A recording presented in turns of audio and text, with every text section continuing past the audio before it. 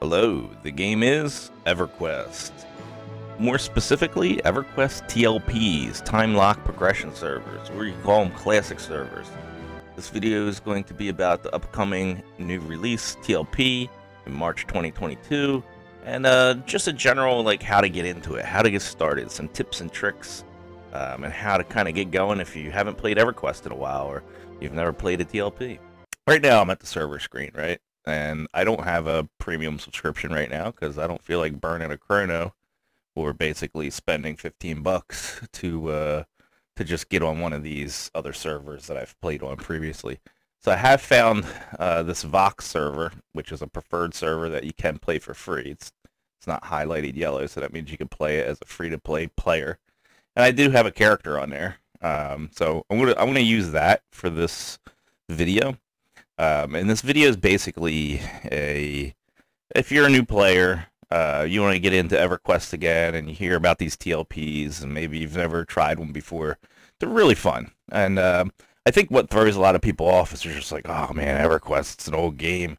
You're like just getting into it, and you're just like, it kind of just, there's like this wall there that you got to kind of break through a little bit, and that's kind of what this video is. This video is to help you kind of get started. It's really not that hard to get started in this game. The interface is, once you get used to it, it's actually very good. It's a great interface, and the aged graphics of the game, I think, are really good. So, but let me get into the server here. Okay, so here I am in Steam font, one of my favorite starting zones. And I made this intro already. And I'm going to ramble a lot. There's just so much nostalgia and so many memories. So it's going to be a rather long video. So if anybody is new to my channel or you're just coming upon this video, do not despair. I am the master of timestamps. I will timestamp all the good tips. Just, you're not going to hurt my feelings if you jump around and you don't want to watch this whole long video. I mean, I got a 6-hour, 7 days to die video out there. 6 hours. It's like 3 movies of tips and tricks and stuff. So, you're not going to hurt my feelings if you don't watch the whole thing. It's not the point of the video. You consume this content how you want to consume it. You want to chill with me and listen to me talk about my memories and all the little tidbits of information, all the little nuggets of gold. That's fine. If you want to get here and get the information you want and bounce out to the next thing you're doing because you're a busy person and you don't got time for it, that's fine too. It's all cool. It's all good. You do how you want to do. But with that said, I tried to make an intro and it was super long, super rambly, and that's just because I have so many memories that I want to share and so much information. So first thing I need to say is I'm just getting over COVID. So I can barely breathe still. I'm still getting my oxygen levels back and stuff like that. I actually had a pretty rough time with it. Maybe at the end of the video I'll discuss that, what I went through with it, and, just so you can hear my experiences. But the point of this video is just kind of like, there's a new TLP coming out in March 2022. We don't have any information about what the rule sets are just yet. But in preparation for that, I just want to kind of put out a little tips and tricks video. There's a lot of people out there that want to play Everquest and want to give these TLPs a try, but they are not sure. They're not sure kind of what to do, or maybe they're put off by the barrier of entry, of information sometimes is off-putting. So I'm just kind of here to help with that a little bit, as best I can. I have a lot of information. I've been playing these TLPs before they were called TLPs. Everquest started, I think, their first classic server, basically. Their first TLP was in 2007. And then the next one was this server that I have this character on. Right now it's on, I'm not sure what the server is that I joined, but Vox. Right now it's Vox. But as you can see, back in the day, it was Fippy, right? So when I hit level 6, you get a little email from the server saying, congratulations, you're level 6 now, you're going to lose experience when you die. That was 2011, so February 2011. I think the first server was like towards the end of 2007, 2008 is when they did their first kind of like classic server. So this was like their second one, I think. If my memory serves right. And this was even before Krono and stuff like that. And I remember that because this Cloak of Hazy Memories, I got this in Classic. I did the quest. I remember I was running 2 accounts this time. And I had a tracker. I think I had a Bard. And I think I had the Mage. I think it was like a Bard Mage or a Ranger Mage combo. I'm not sure. I remember running two boxes, 2 computers. And a big part of this was like tracking a rare mob in the Piranhas, and I seen it, and I was like, wow, that's strange. And I went and I got the drop, and I handed everything in, and I actually got the reward, which is the best. This is the best reward possible, and it's kind of out of era. It's really good stats for Classic. And people were freaking out, like all the high-end elite gamers were trying to buy it from you. Like I link it in chat, and they're like, "That's not real." I was like, nah, this is like, I got the quest. I was the only one on the server to have one of these. Like I don't think another one dropped. I think they might have actually went and fixed the quest or something like that real quick. So it was back when they were first starting to get all this stuff put together. Some of the quests were still available that shouldn't have been available. It was very early on. Everything's a little more perfected now.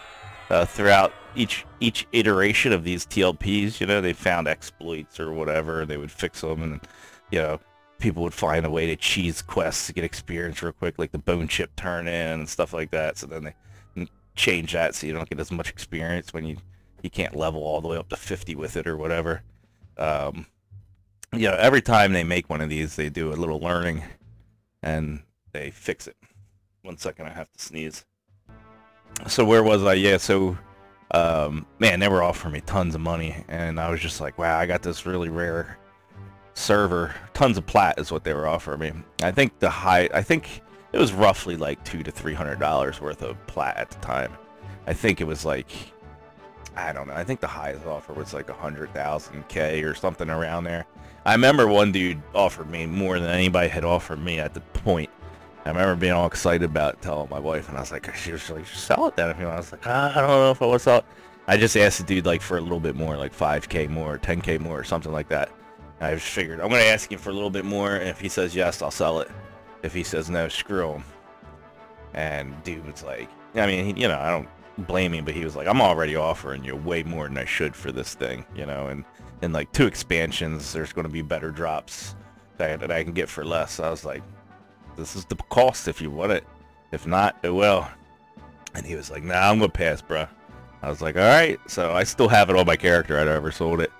But, and obviously I stopped playing. I didn't even make it to 60 on this guy before something else came along and pulled me away. But that's why I had so many memories just playing these characters up for the first couple expansions. I do that a lot. I've played every single TLP release. Pretty much they're doing them every year now. And I jump on. I play as much as I can. This year I'll probably jump on and only play like a month or 2 because I'm going to be playing Lost Ark, right? Because Lost Ark's coming out next month. So I'll probably play Lost Ark for a little bit, and then the TLP will come out in March. I'll probably drop Lost Ark for, or play it just, bare minimum. I play some TLP because like when the first few expansions come out is when these TLPs are bumping, they're full of new people. To me, that's the best. You group with people. It's a very social game, very social experience. Like you come in here on day one, just these kobolds aren't going to be here. There's going to be a group of people here, and you can be like, "Yo, can I jump in?" I'll be like, "No," and then you might have to get to another instance and look for another group. But there are people playing and grouping, and that's what's important. But yeah, I'm just gonna run around here real quick and look at this stuff. God, I love Steam Font. Even this is a new version of Steam Font. This is not the classic version. Like these skeleton mountains are a little bit different, or these little skeleton bones are a little bit different. Even I remember this ridge was a little bit different, a little higher up. The windmills are everything's roughly in the same place. Like you got maps now, right? Let me get the labels off. You can use Gina Maps, which I'll explain later. That'll be one of the things. There's a lot of little add-ons that you can easily download to make your life easier with these little maps.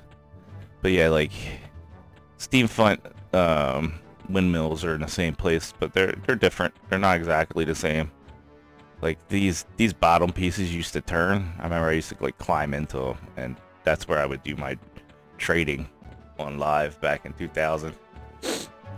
I'd climb into the middle of these windmills and then drop my stuff, log out, and have another character there and log in real quick. You know, that way people wouldn't see it on the ground and snag it. Is there anybody in here?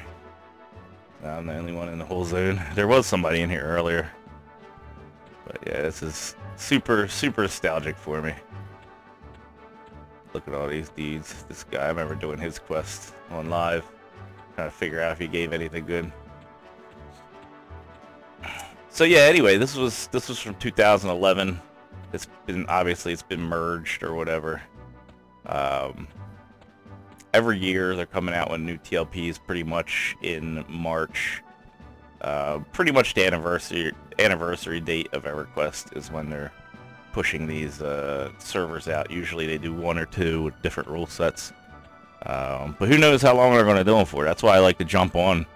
You know, I've been playing these, like I said, since 2007. I think they've been doing them regularly since maybe 2013, 14. I'm not sure 100% on that.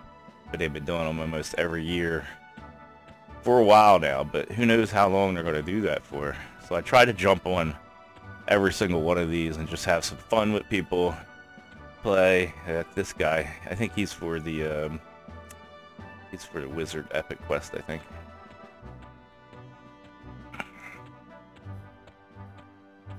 Yendar Starfire.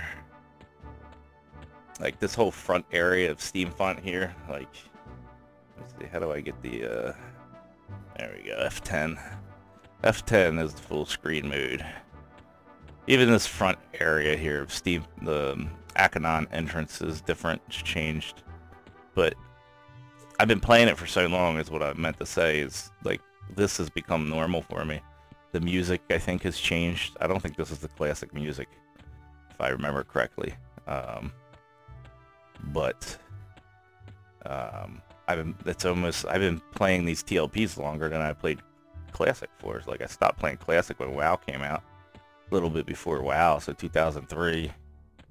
Right when Pop came out is when I stopped playing. So I've been playing these TLPs way more than I've ever played even the classic game. So I'm kind of nostalgic for the TLPs at this point. It's pretty weird, you know. The Steam font music and the new Steam font layout is actually I'm nostalgic for that, you know. Like these camps here, these are primo camps, by the way. You could probably, as like a pet class, handle these guys yourself starting out, but it'd be a lot easier with somebody else. If you're a twink, you can rock both of these by yourself. Just take the whole camp. But usually on day one, you're trying to like team up with people, and you know, doing one of these camps, you're usually like a group at this camp and a group at this camp, trying to kill everything. And sometimes you'll get a group powerful enough to take out both of these. But this is a great place to. One of my favorite places is Steam Font starting out. Either camp here at these kobold camps or grab that kobold camp, and then kill all the stuff out here. Level 1, level 2, level 3 stuff while you're looking for group. Anyway, so what's my first tip here? Looking for group. That's going to be the first thing we talk about.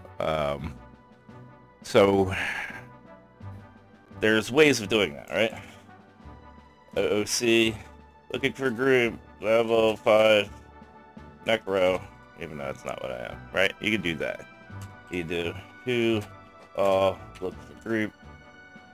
Nobody? Wow, nobody on the whole server. Anyway, or you know, you could like manually type this stuff in. Who, all, necro, looking for group, whatever, right?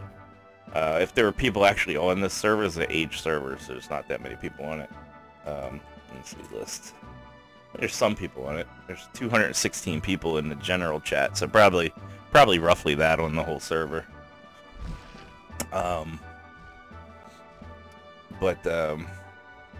Yeah, basically you can do the old school looking for a group. That's not the best way, right? You want to do that in conjunction with /LFG. So when you type /LFG, it's not just putting looking for group on your name. To do that, LFG on, boom, you're looking for group. But you can do all that in this LFG interface. So let me just turn that off. And I'm just going to type LFG/LFG again. It brings up the interface. I highly recommend using this interface. It's going to auto-populate the levels in here of what group levels you want. So it's only going to show you're looking for group status to people that are group leaders or anybody searching within that level. You could do the same thing, groups looking for players, right? So this is what you're going to see if you're a group looking for somebody.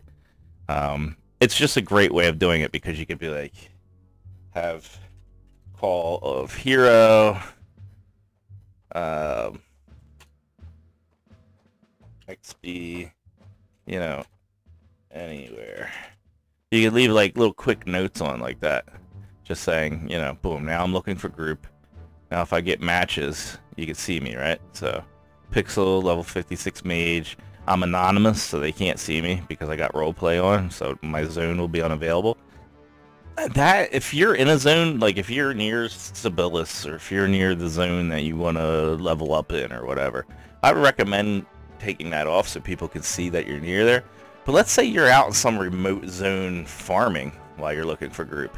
You don't want to be near where you want to group at. At that point, I would recommend actually leaving it on, because some people might, he's too far away, right?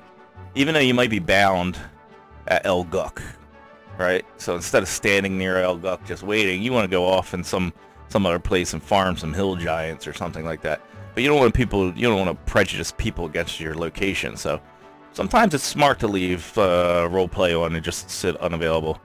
If you're that worried about it, you can just be like, bound at El Guk, you know, update info, boom, you know, it'll start getting to the point where people aren't going to be reading that much stuff, but maybe it will help. You know, maybe you can put that at first, you know. So basically, you can just put whatever you want that's going to help you get a group or give information, or maybe you want to be picky, like you could be like, only want fear, only hate groups. I only hate groups. XP loot. You know what I mean? Like, maybe you want to be picky. You don't want to be bothered because you're farming, you're doing other stuff, and you only want to jump into a hate group or something, and you want XP and loot or something like that. Like, that's fine. Be picky. You know, this is what I like about it. Is you could give yourself a little message here to like solicit yourself, like having call hero, man, as a mage. Big deal, because now like when you go in that deep dungeon to find replacements, easy, because then they just have to come to the zone line. You can pull them into your group. You don't have to worry about like clearing all the way up and then maybe somebody stealing your camp by the time you can clear all the way back down, and you don't gotta worry about that. You just boom, you pop them in, call it a hero, done, easy. So that's a big, like, as a mage I always put that if I have that, like, hey, I have this spell, good to go, I could bring them in. You know, whatever information's in here. And then if you're a group leader, you can kind of do the same thing. You can get group looking for players. You can set yourself up like, want a good healer. You can set all that stuff up. You can filter things out, so you only want a cleric, druid, or shaman only.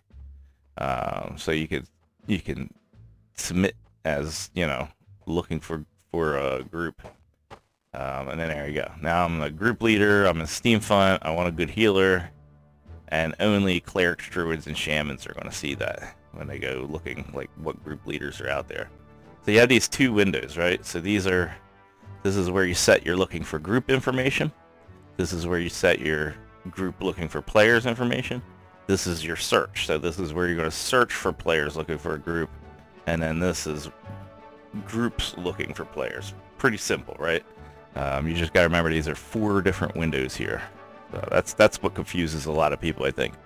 One tip I do have is, starting out, bump this up. Like, a lot of times this will limit you. So let's say you're level 10, it'll say like max 15, right? It'll say something like you're level 10, so 5 through 15. Well, you really don't want to group with level 5s when you're 10. You really don't. So like, feel free to bump that up. And then like, you don't really care if you group with your level 10. So what's your max level? I don't know.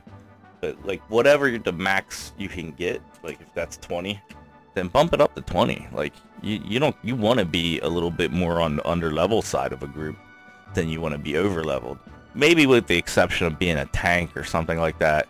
You usually want to be on the higher end level of the group just so you can handle the hits a little better. But that's a little tip I always do. I bump it up a little bit on my group levels, and that way I usually find a group, they'll pull me in at the earliest possible, and then I can spend a lot of time with them, level up for hours, and then I'll be at the high end of the group. You don't have to go jump in for a couple hours and then you out level the group and you have to either move or find a new group. So just a little trick there. So that's the looking for group interface. Highly recommend using it. I think that's about it for that. You know, go to where the groups are unless you want to like farm something that's out of the way, like I said. And I think you'll be all right. Next one, let's get into the next one. A little, did I turn my mouse off? I can't do my mouse. Which one's that? F12 is mouse. Alright, let me cut this video here and I'll do the next tip. Okay, the advanced loot filter. I recommend always just making a hotkey for it because you're going to use this a lot. And the hotkey is just /ADV loot. So you don't have to type ADV loot. I'd make a hotkey, just so you can get into it. Now, this throws beginners for a loop. Like when people first start playing, they're just like, I don't even want to deal with it a lot of times. And you know, you can transfer it over, like whoever the master looter is when you're in a group. And as an experienced player, a lot of times I have my filters set up and everything. I'm just like, throw me master looter, I'll take care of it. And then new players are like, ah, good, and everything gets distributed and everybody's happy. First thing you want to do is type /split. /split enables auto split for your coins. So every time you kill something, you'll split it with your group instead of like sucking up all the coins as a leader. So let me kill this. Oh, kill this rat. All right. Think any rat didn't have any coins. Do shamans have any coins? Okay, there you go. Cha-ching! So, you know, if you're in a group and you're not hearing that when things are dying, it might be because the leader didn't put on his auto split. So make sure your leader has auto split. It's not rude to say, hey, turn on the auto split. There's no reason for everybody not to do it. Like back in the day, monks wouldn't want it on because coins weighed weight. It doesn't now. It doesn't matter how many coins you have. They weigh nothing. So there's no reason to not have that on for everybody. Okay, so now we have loot. So what happens is I have it set to hide the corpses when they die. Hide, see off. See, so I just don't want to see all the corpses all the time because I don't need to, because everything's in the loot filter now. So I just always do hide, see, always, and it'll always hide the corpses except my corpses when I die. So you don't have to see a whole bunch of corpses laying around. Anyway, so we killed some stuff. We have some items in here, and now it's asking what to do. Do I want to loot it, leave it? AN for always need it. AG for always greet it. Never for I never want to loot this. So for like this rusty, like when I first start, I'll be like always need. And if I hit always need, it would just instantly click that I want to roll need on it. Right now I'm just going to do never. So now it's because I said never, anytime a rusty flail is going to come up, the loot filter is just going to say never. You know, I could just do it manually, like, yeah, I'll take that. Oh, that's a no trade, I don't want that. So I'm going to never that. This is sellable, I think. Is that no trade stuff? I think this is sellable and it doesn't weigh a lot, so something like this, I'm going to be like, always need it. And now that I hit always need, every time that pops up, it's going to drop in my inventory because it thinks I always need it. Usually stackable, low weight stuff that I could just sell to the vendor real quick, I'll always need. large rat pelts that weigh a lot and take up a full inventory space, I'm gonna be like, never. I don't really see a point for always greed. Basically, you're either going to want to set it to always need or never. Either want it or you don't. And basically, what everybody kind of settled upon, there was some debate back and forth between always need and always greed. Like, you shouldn't put need. And then everybody realized that, like, if everybody's putting greed, then you're going to get people that put need, and then they're going to get everything. So everybody just was like, everybody needs money, everybody can sell it, so just put always need, except for like no drop stuff, right? That would be the only thing that you would only want to put always greed or never on or something like that if you don't really need it. But basically anything that you can sell or make money on, just put it as always need. If you want to always have it in your backpack, that's, nobody's going to yell at you. That's the socially acceptable thing on the TLPs now. That happened maybe in 2018-ish, and I'm kind of glad for that change, because for the couple years before that, there was like, every time a server would come out, there would be this little like social battle of, should it be need, should it be, I mean, I remember one time I was just like, I had to like flop my filters, like I had to change everything to greed. Now I joined a group, and that group was need, and so I had to change. I was like, I'm not doing this crap anymore. I'm not doing it. Like, it's always need, and if you don't like it, you kick me out of group. It's like, you know, or if it's always greed, and if you don't like it, you kick me out of group. Like, it just got to the point where it was ridiculous. And then at some point, the society of gamers for the TLPs like finally came together, and everybody was just like, it's always need. That's it, done. So that's kind of what it is now. It's where it's landed. I actually think it's a good logical rule. There's some debate back and forth, but in the end, everybody needs to sell stuff for plat to buy other stuff. So anyway, so other thing you can do here is set all to leave. You can just loot all. You can set all to never. You can disable your filters, right? So if you just want to kind of disable your filters, and then you only have a choice to loot, like, so there might be some instances like in a raid, you want to disable your filters. Your raid leaders might say, all right, everybody, pull your filters off and do everything manually during this raid. You can always go in and edit your filters. Just click edit filters, and then you'll be able to see the things that you changed here. So you got always need, always greed, never. When do you want it to auto roll when you're the master looter? Which all should always be yes. If you're the master looter, you always want the stuff to roll. So I can't show you what it looks like in here. There will be another segment in here if you're the master looter to always roll or to never roll. So it'll be always need, always greed, never, always roll, never roll. You basically always want it to roll when you're a master looter. But you can come in here and search for whatever you want. You can merge and replace filters. So like basically one of the reasons why my filters are usually always set up as when I join a new server is I'll hit merge replace filters. I'll pull my filter in from my other character who has all this stuff already set up for all this stuff. And I never really even have to ever touch any of this stuff. For new people coming in, you're going to have to always need, always greed, whatever you want, and then it'll be set like that. And to change it, you'd have to go in and manually change it by going edit filter, search for the thing you want, crude, and it'll show you 10 things that have crude in it. And then maybe I don't want that all the time. Maybe I don't ever want it, But that's the filter. Loot settings, auto split coin, use advanced you'd want, auto loot all, master loot candidate. Here we go. Auto show loot window. So here's one thing. So basically what this means in these loot settings here, so let me go back. So you just hit loot settings. You want your auto split on. You want to use advanced looting. I don't know what confirm remove item filter is. That's fine.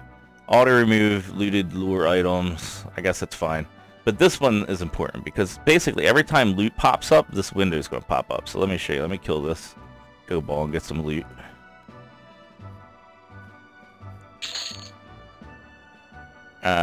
So we got loot, but I left it on the ground. So let me kill this guy and see if he... Okay, there we go. So because I have it set to auto show but only show on new items, it popped up. I have new items here. Do I want to keep this stuff? I don't want that. I don't want that ever.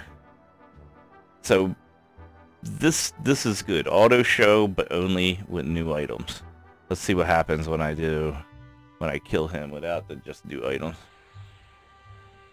So that just left things on the ground. I think because I'm not in a group, it's not going to pop up as much. So it's still only going to show new items. If I was in a group and other people were rolling, all of this this window would constantly pop up. So I like to keep it on only show new items. So it's going to roll and do everything that I want it to do, and I'm never even going to see it. Like it'll just be away, and you don't ever have to worry about it. And that's what actually makes it nice. Once you get it set up, you don't ever have to worry about loot. You don't have to worry about like clicking on corpses and looting them. You can just kind of just do whatever you want. Yeah, see, all these are new items, right? So I'm gonna say never, never, never, never. And then as you build your filters up, you won't have to be bothered with it. Let me just kill a couple more things. A lot of loot on these guys in Steampunk, by the way. Pathing is still kind of wonky with these things. To see how it's not popping up as much anymore because I have these filtered out already. So, and I usually have like a loot window. Actually, I actually keep my window in my main loot here so I can see rolls and see what's going on with it. In my filters, but that's the advanced loot. It's pretty in-depth coverage of it. Sorry I can't be in a group right now to kind of show you what the other, what the other split, but it's basically your decisions, and then if you're the master looter, like should it roll, should it not ever roll. I mean, you basically for master looter, you want to put everything just to roll so that your group your group can just roll on it, and things will just roll. And if you have always need, then you're going to put a roll in it. If you have that you never want to be bothered with it, then you won't roll on it. And that's basically the way it rolls. So that's that tip. Let me think what's next. I'm going to clip the video here and then jump into the next tip. Okay, so next tip is the 40 slot 100% weight reduction pay to win bag in the DB marketplace. So basically, when you have a premium account, you get 500 points. Right, I'm actually running kind of low on this account. I usually have thousands just from built up from not spending stuff. But basically, every month you get 500 coins. You can do whatever you want with. Let me see. There's all kinds of cool stuff in here, right? So like, they got all kinds. I think I have some weird ones. Like, let me see what I got, just to show you real quick. Like these things right here, right? I bought these from the marketplace, metamorph wands, and they just change your pets. So they're very, very good to have as a necro or a mage. They're like little pet illusions, right? I got brownie just for like raids or whatever, or if I'm in a group and I just want a tiny pet, I might actually have to remove that off of them first. And you can use them as much as you want. They're just little clickies that you can buy. And it just makes my pet small. That's all. That way I don't gotta worry about him as much. You can buy stuff on there, change the name of your pet to whatever you want. Like I think I had one of my characters was Pixel. It was a mage, and my pet's name was Smasher, Pixel Smasher. I thought that was funny. I don't know why. But anyway, there's all kinds of stuff on here for you to buy. But they usually have a bag. A 40 slot bag right here is the one that they currently have. You can buy that one with DB points. They usually do not have these for sale for DB points. Anyway, these are usually cash only, and I guarantee you will not be able to buy this for DB points when the new expansion comes out. It'll be like 20 bucks. But basically, it's a 40 slot bag. I wish I had 1,000 on my account. I'd buy it right now just to show you. But I must have spent a whole bunch of DB points on foolish stuff. You know, just whatever I want. But probably XP pots or whatever. But these are really good to have. They're 40 slot, so it's a bag. It goes right here. 100% weight reduction, 40 slot. Or this one might not be the 100%. 32. Yeah, okay, that's why this one's the DB. That's not the 100%. 28. 28. Yeah, so they don't. That's why that's the DB. This isn't the 100%. They will have a 40. They do it every single time. They'll have a 40 slot, 100% weight reduction bag that you can buy. Highly recommend getting it. It's like 20 bucks. If you're gonna play the game for more than a month, maybe 2, it's worth it. And it's honestly one of the ways that Everquest makes its money by selling that bag. It's a little bit pay to win because you're buying bag slots that are 100%, but it's worth it, and it like I said, it helps the game. It helps them release these games out every year. So I would just kind of think of it as supporting the company with something that helps you as well. But to have like a 1, 2, 3, 4, 5, 6, 7, 8, 9, 10, so it's basically like having 4 of these all in one bag. Very helpful, especially when you're starting. You can just take all the loot, like all the fine steel, all the bronze. You know, you can sit in a group and fill that bag up for hours, and then when you're done your group, you can go sell it to the merchant. You get that plat. You take that plat. You can buy Krono. Krono is usually pretty cheap, and you know, when the game's fresh, it's usually cheap. A lot of people tend to do that now, which spikes the prices up really fast. So it's hard to keep up with the price of Krono as you're making money. But that 40 slot bag helps a lot with that. And it's just it's super convenient to have. You don't have to worry about running out of space or being encumbered or anything like that. So highly recommend the 40 slot weight reduction bag. They'll usually also have like this one, 32 slot 100% weight reduction. They'll have a couple other ones, so you can stack up. Sometimes they'll have a 40 slot 100% weight reduction that you can buy up to a couple weeks prior, and then they'll cancel that, and then they'll make a new bag that's 40 slot 100. So if you wanted to, you could spend $40 and have one bag and then the other. Now these are account bound or heirloom items, meaning you can trade them between your characters, but you have to go to the bank, stick it in the heirloom slot, and then have your other guy go to the bank and take it out. So it's not stuck on one character, but it is stuck on your account on that server. So you know, you're not going to be trading it back and forth. Only one character is going to be using it at a time. But the 40% weight reduction bag, definitely pay to win, but definitely worth it. And again, it helps support the company. So I think that's a buy. I get that every single time. I don't need 2 of them. Some people go crazy and buy 2 of them plus all the other bags. They just love having all that room. I don't need to do that, but you know, whatever floats your boat. Let me kill this guy. Alright, so let me think what the next tip's going to be here. Okay, so I think the next one is Krono, since I brought that up. And I'm going to take a little trip over to GFA while I talk about Krono. So when I started this character in 2011, there was no Krono. I think the very next server, I think it might have been like 2012-13, the very next TLP after this one, I think was when they introduced Krono. Krono is this right here. This little guy. You can pop one out. You can trade it to another player. You can click consume it. But what Krono basically is when used, adds 30-day of account membership. So it's a premium account thing. You can go into the store. You can buy it. I think they bumped the price up. It used to be like $15. It's $18 now. The premium, I think, is membership. Yeah, so premium's $15 a month if you're just buying it with your credit card or whatever. Or you could buy a Krono for $18, and that's the same thing. It's 30. It's 1 month, 30 days, but it's tradable to players. That's the key thing. So it's like EVE Online, how they did it with theirs. I forget what EVE's is called. I think it's actually something similar to Krono.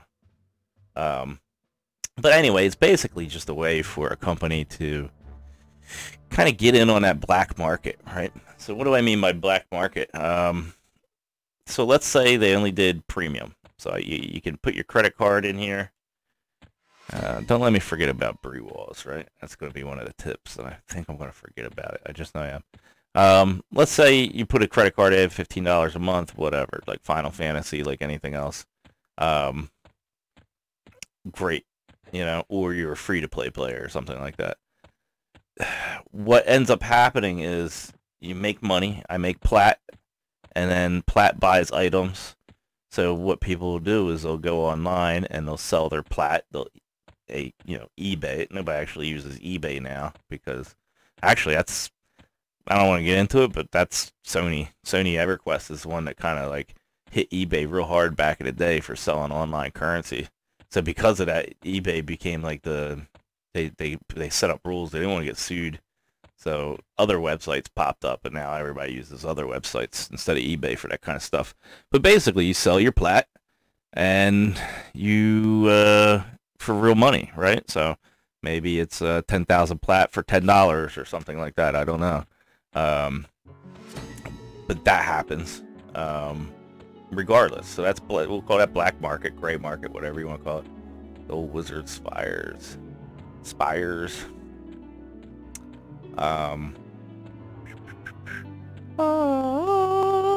They were amazing back in the day. Just like, what the hell? Now they got the Nexus. Oh, we can get to the Nexus. Ah, she's gonna port me. I don't want to go there. Oh, I didn't want to go to the Nexus.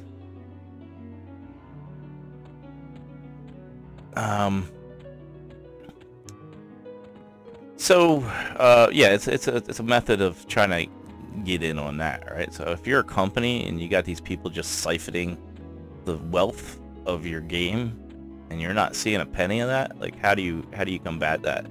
Well, let's sell in-game subscriptions for money and make it tradable, and then that way people have a currency other than the plat that they can sell.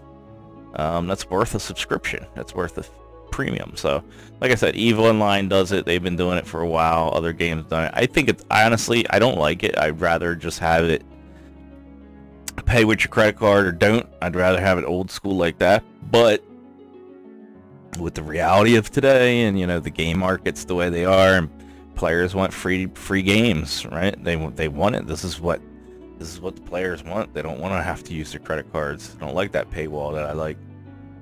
So it makes sense. I understand it. It's a business choice that you have to do. So it does change the game dynamic a little bit, because now, like, my mindset is like, when I get some plat, I'm gonna want to use that plat to buy Krono while I can, because I know Krono is gonna raise in value. As plat decreases in value, the Krono will raise in value. So because I know that, and because everybody knows that, they're going to want to invest their plat into Krono.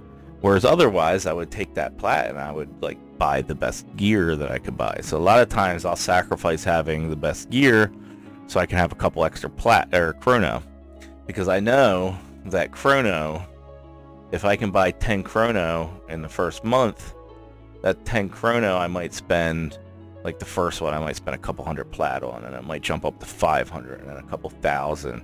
So I might spend 10k plat for 10 Krono in the first month or something, but then those 10 Krono are going to be worth 100,000 plat in like the next month. You know what I mean? So, and then they're going to be worth 300,000 after that. So and then when I leave the game, like I left this game, I had a little bit of plat, and I'm sure I had more Krono. Oh, actually, in this server there was no Krono, so I didn't have any Krono. But when I leave the game, I come back, I got 16 Krono. This is actually a low amount. I got rid of a lot of my Krono. The last time I played, I had like a couple hundred.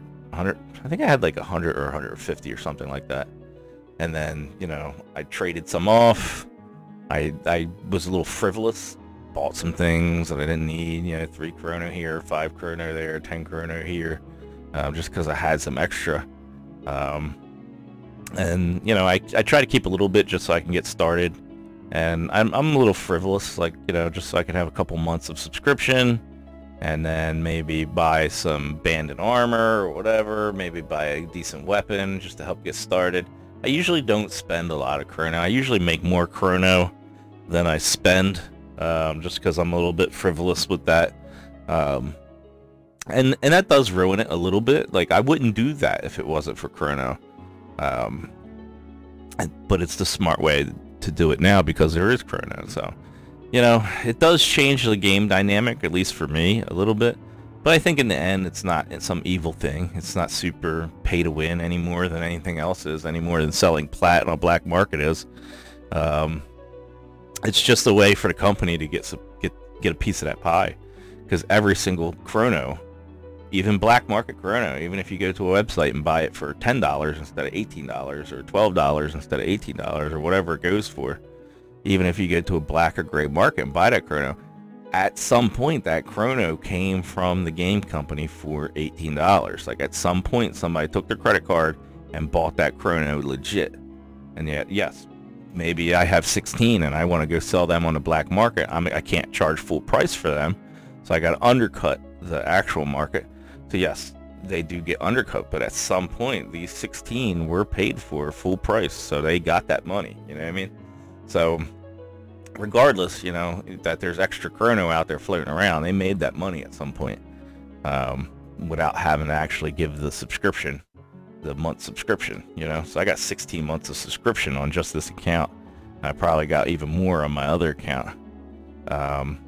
So, you know, it's viable. It works. It's not the devil. It is what it is. But that's basically it. I think it confuses a lot of people. But it's basically just a subscription that's worth money, and it gains in value as plat decreases in value. Right? So, like, the first day or two, a Krono is worth 100 plat, which is roughly a set of banded. So, you know, if I'm playing a melee character and a tank, and I want to be a badass tank on day one, I'll easily give somebody a Krono for a set of banded. Not a problem. Day one, day two, something like that. But you'll see, like, after day 2, day 3, day 4, like, it'll start expanding even more. Like, it'll be worth 2 sets of banded for 1 Krono or something like that. Like, Krono will start being able to buy more. Like, it'll start costing more plat. It'll quickly go up to 500 plat per Krono, 1,000 plat per Krono. I think it usually, like, stabilizes at 1,000, and then it does a nice big jump to 15 to 2,000. I think within the first expansion, they're usually 5,000 to 6,000 Krono, or plat per Krono, and then they usually, you know, jump to 10 to 20. You know, as expansions go, it's easier to make plat, it's easier to farm.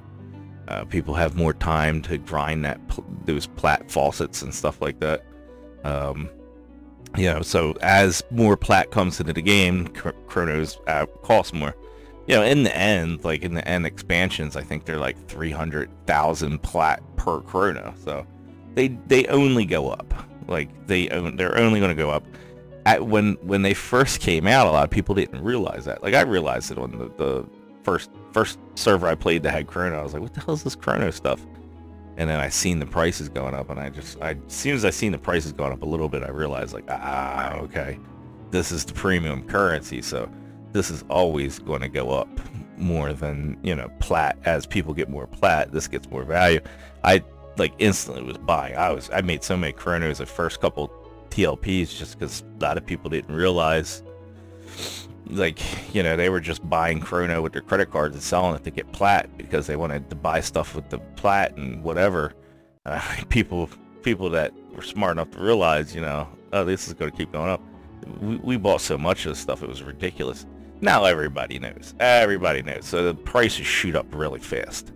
Now that everybody knows, like, invest your extra plat into Krono. Even if you're not going to use it, you're just going to resell it later. Like, you know, if you can buy a Krono for 500 now and then sell it for 5,000 later, why wouldn't you just do that? Why wouldn't you just sit on it like a stock? Anyway, here's the Bandit Sister. Very good camp. If you're new, level, what is it, 10-ish? Level 7, yeah, so if you're level 7, 8, 9, 10, great little camp here. I think they dropped some bronze. Nice little XP. What is it? 5 of them, I think. 1, 2, 3, 4. And then this 5th one over here. Bandit Lookout. What are they? 7, level 7 and 8. Great little spot. Usually pretty camped. I'm just going to throw this. I might not do a timestamp for that one, but here it is. Right here's the Wizard Spire. Here's the zone, and there's the camp, and then here's the Tree City. So right there, nice little spot to kill these little bandits. I don't know what faction. Let's see what faction they. Probably good faction, I'd imagine.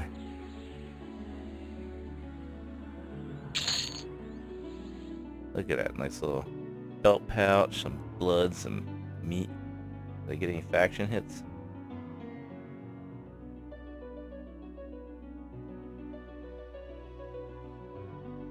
Huh, didn't even get a faction hit? Seriously. You would think they would have a faction. So no faction hits on them, so that's nice. They're just little bandits. Yeah, so that's Krono. Not evil. Not a big deal. I'm gonna run over to this other camp. So another spot if you're in Faydwer. What's the whole thing called? What the heck? Butcher block.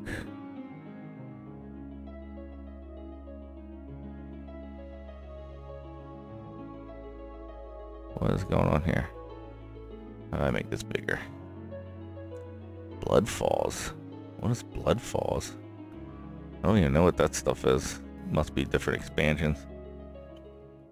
What is the name of this whole area here? I keep forgetting. Is it Faydwer?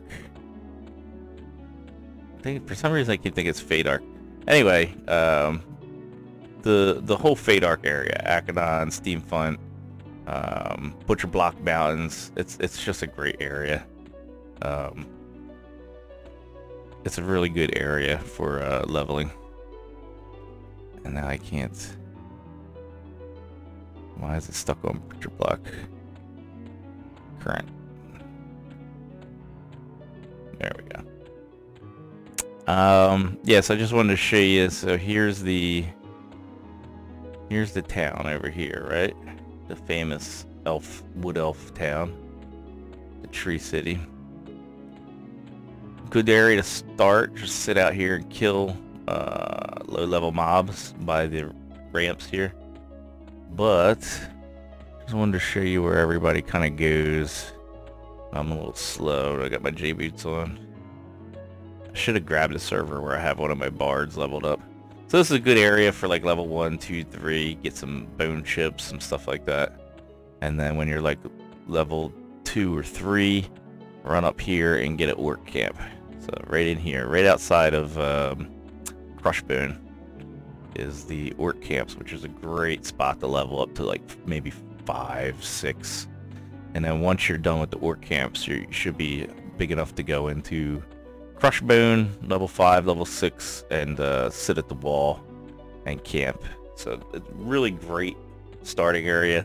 If you're in Steamfront, you got the little starting area. You can kill the starting guys, sit at the Cobalt camps till about level 5. You can do Cobalt camps to like level 3, 4 if you wanted to, and then roll over here and try to group here. Honestly, if you have a Cobalt camp, I would just stay there till about 5, and then run over here. Either get a group here till 6 or 7, which is really pushing it for this camp, or get into Crushbone. But this is a really nice camp because you got mobs over here, mobs down here. If you run out, you got tons of mobs here. You got 4 of them there, 2 there, 4 over here. So sit right here. This is a great camp, work camp. Really, really great camp. Stay away from these guys. They'll stun the crap out of you. You know, unless your group's really rocking and rolling. And then when you're ready, good to go, you can roll up in here. A lot of times these guys are higher level. Yeah, so they're level 10. So I just run past them like and run into the zone. Did my pet disappear? Where's my pet at? Why did he start attacking that dude? Anyway, one thing I loved about Everquest is how mobs will just chase you forever. Unless you zone. Excuse me. Unless you zone. Is anybody in here?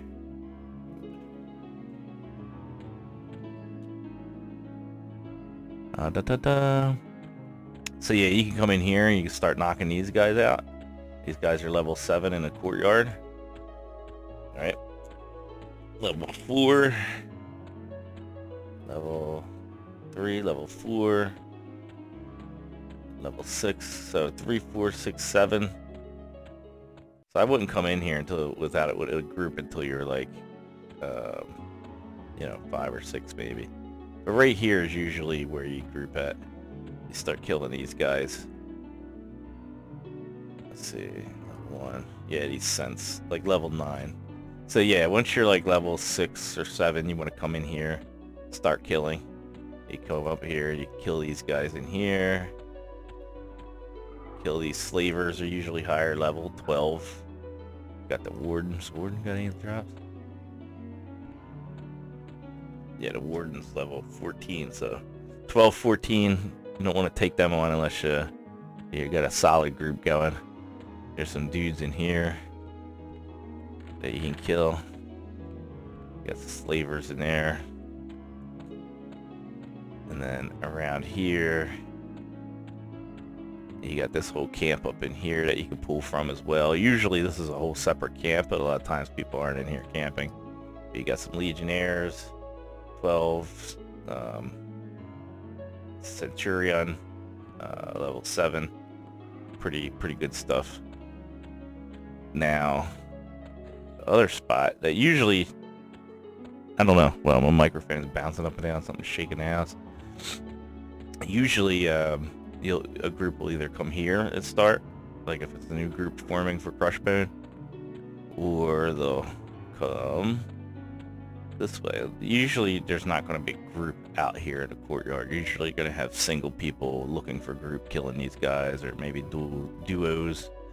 One other spot, there's actually 2 other spots that are popular, is coming up here and doing this little camp up here. Is a decent camp. This is like the newbie-ist of the camps. There are loot droppers up here, which is nice when you're starting out.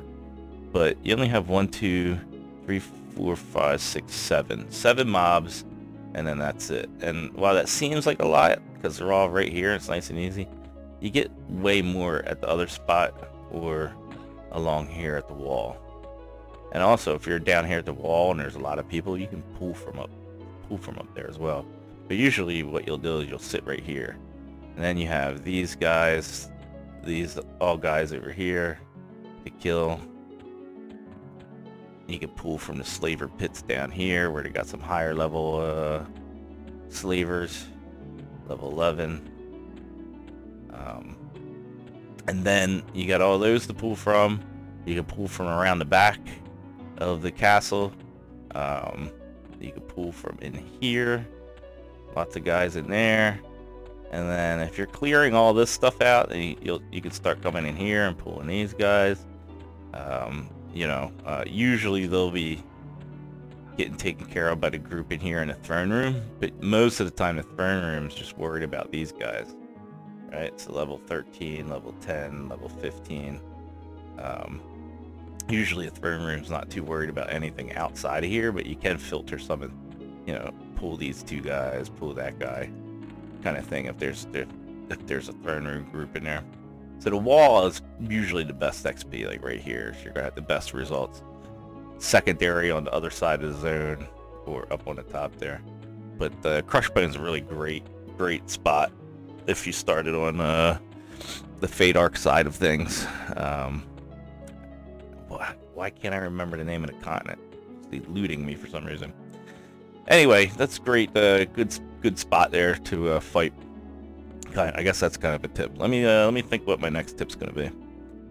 All right, sorry, had a coughing fit from COVID.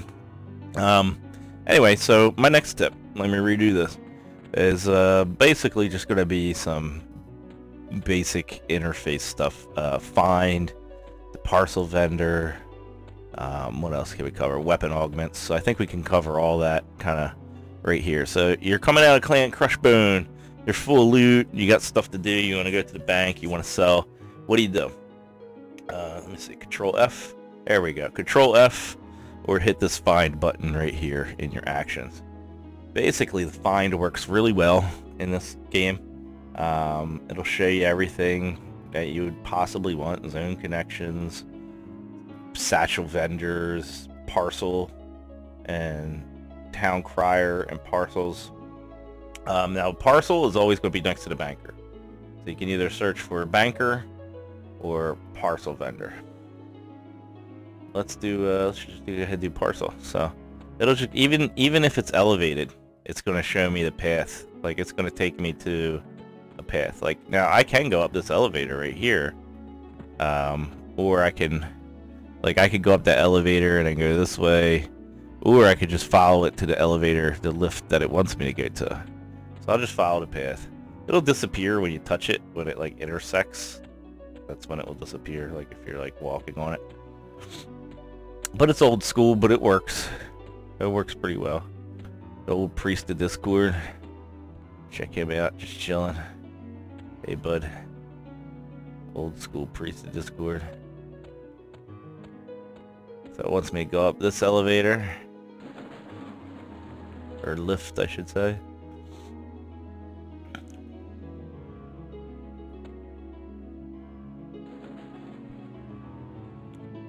So again, that's Control F, or just hit find, and you can hit end find. I think it's on the map as well.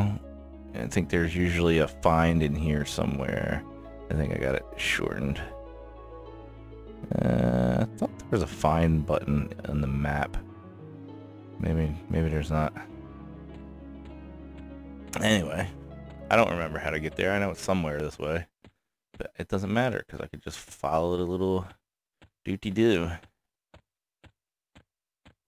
And it'll take me right to, there we go, Bank of Calithan. And there's the parcel vendor right there. Bing! Now, the parcel vendor is basically just a mailing system. So he's a vendor, so we can get rid of some of this crap that we had, right? I don't want that. I don't need that. I don't need a sewing kit. I don't need these rat ears.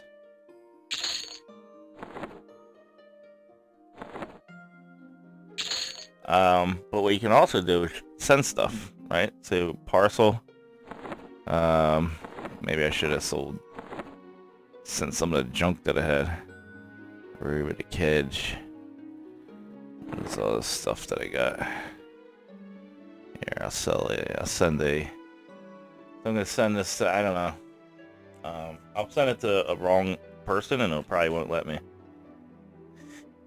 So, as you know, I got 50 of them, but it didn't tell me to select it. When you hit send, it'll ask you, how many do you want to send? I'll send one of them. And then once you hit that, it puts one in there. Done. Unfortunately, I do not know anybody in the name. Here is your thing back. So if you send it to the wrong person, he's just going to give it back to you. But basically, that's how it works, right? Select the item you want, type the name of the player that you want to send it to. Let me see. Do all.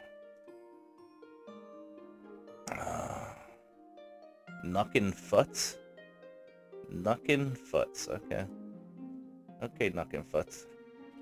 Knuckin' Futs. Hi, testing. Parcel vendor. Send. I want to send one of them to him. Done. I will deliver your malachite to Knuckin' Futs as soon as possible. That's it. And there's no COD, so you got to be careful.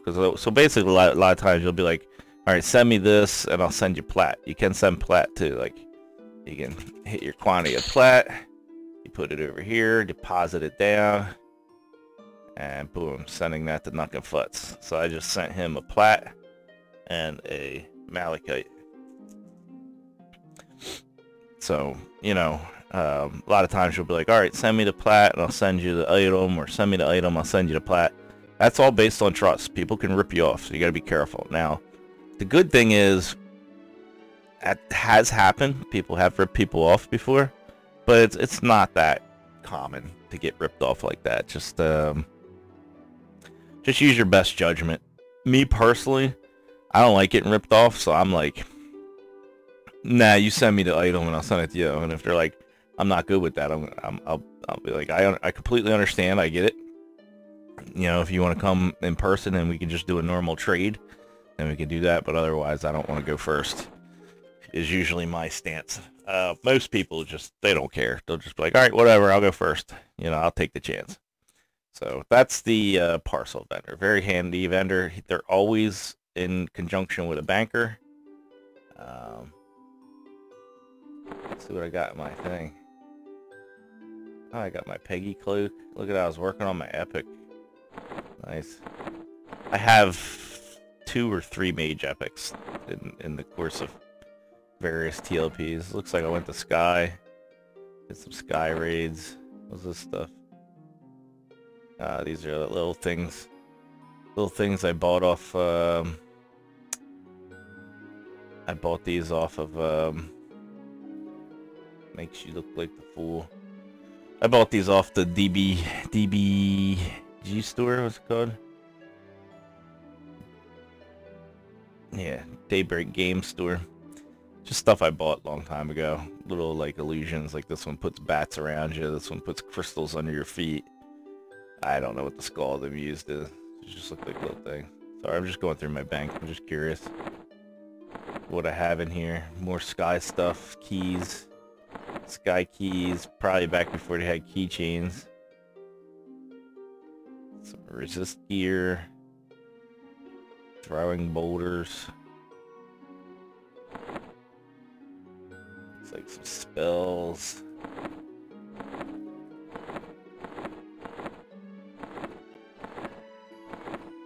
What the hell? Goblin ears. Keys to various doors. That was a busy little name.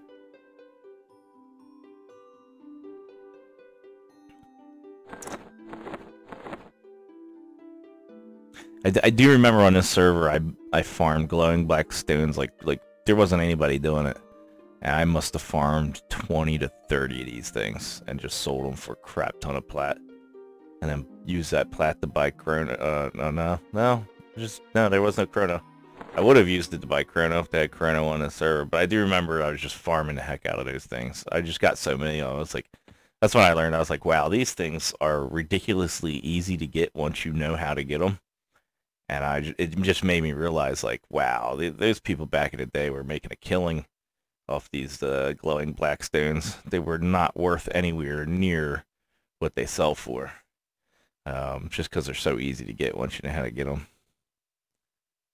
Anyway, yeah, so banker, parcel vendor, and what was the other one? Oh, there are augments for your weapons if you're melee. So basically, in pretty much every town. Is there an augmenter? What does it go by? Maybe, so it says show only destinations I can use. Let me click that off. I want to see everybody's. Bards. Maybe it's in the description. Weapon.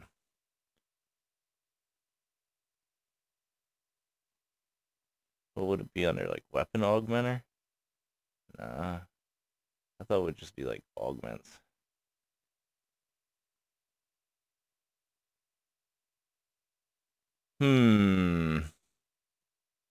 What was that, weapons?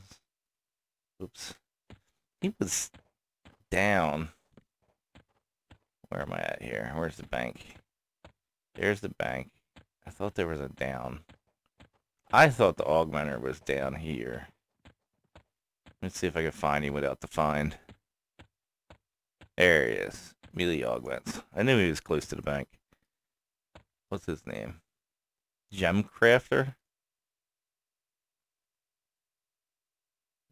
Oh, Yeah, there he was. It's called Melee Augment. Category Melee Augments, Gem Crafter. So that's where it's at. Melee Augments. But yeah, he's right close to the bank. So basically, showing the items I can use because I'm a caster. Basically, what you do is buy these for a few hundred plat. Starting at level 10, 35 plat, 20, 75 plat, 30, 150 plat, 40, 300 plat, and at level 50, 60, or 600 plat. These are lure, so you can only have one at a time. So basically, when you hit level 50, you're going to want a level 51, and a level 41, or a level 50 of one type and a level 50 of the other. If I remember correctly, yeah, this one's the dot, which is not that good. What's this one? This one heals you for like it's like a heal DD. So there's a dot, there's a direct damage that has a stun component. Then there's a heal, which is like a direct heal, and then there's a damage over time heal, or a hot, I guess you could call it. This one, that's the hot, the heal over time.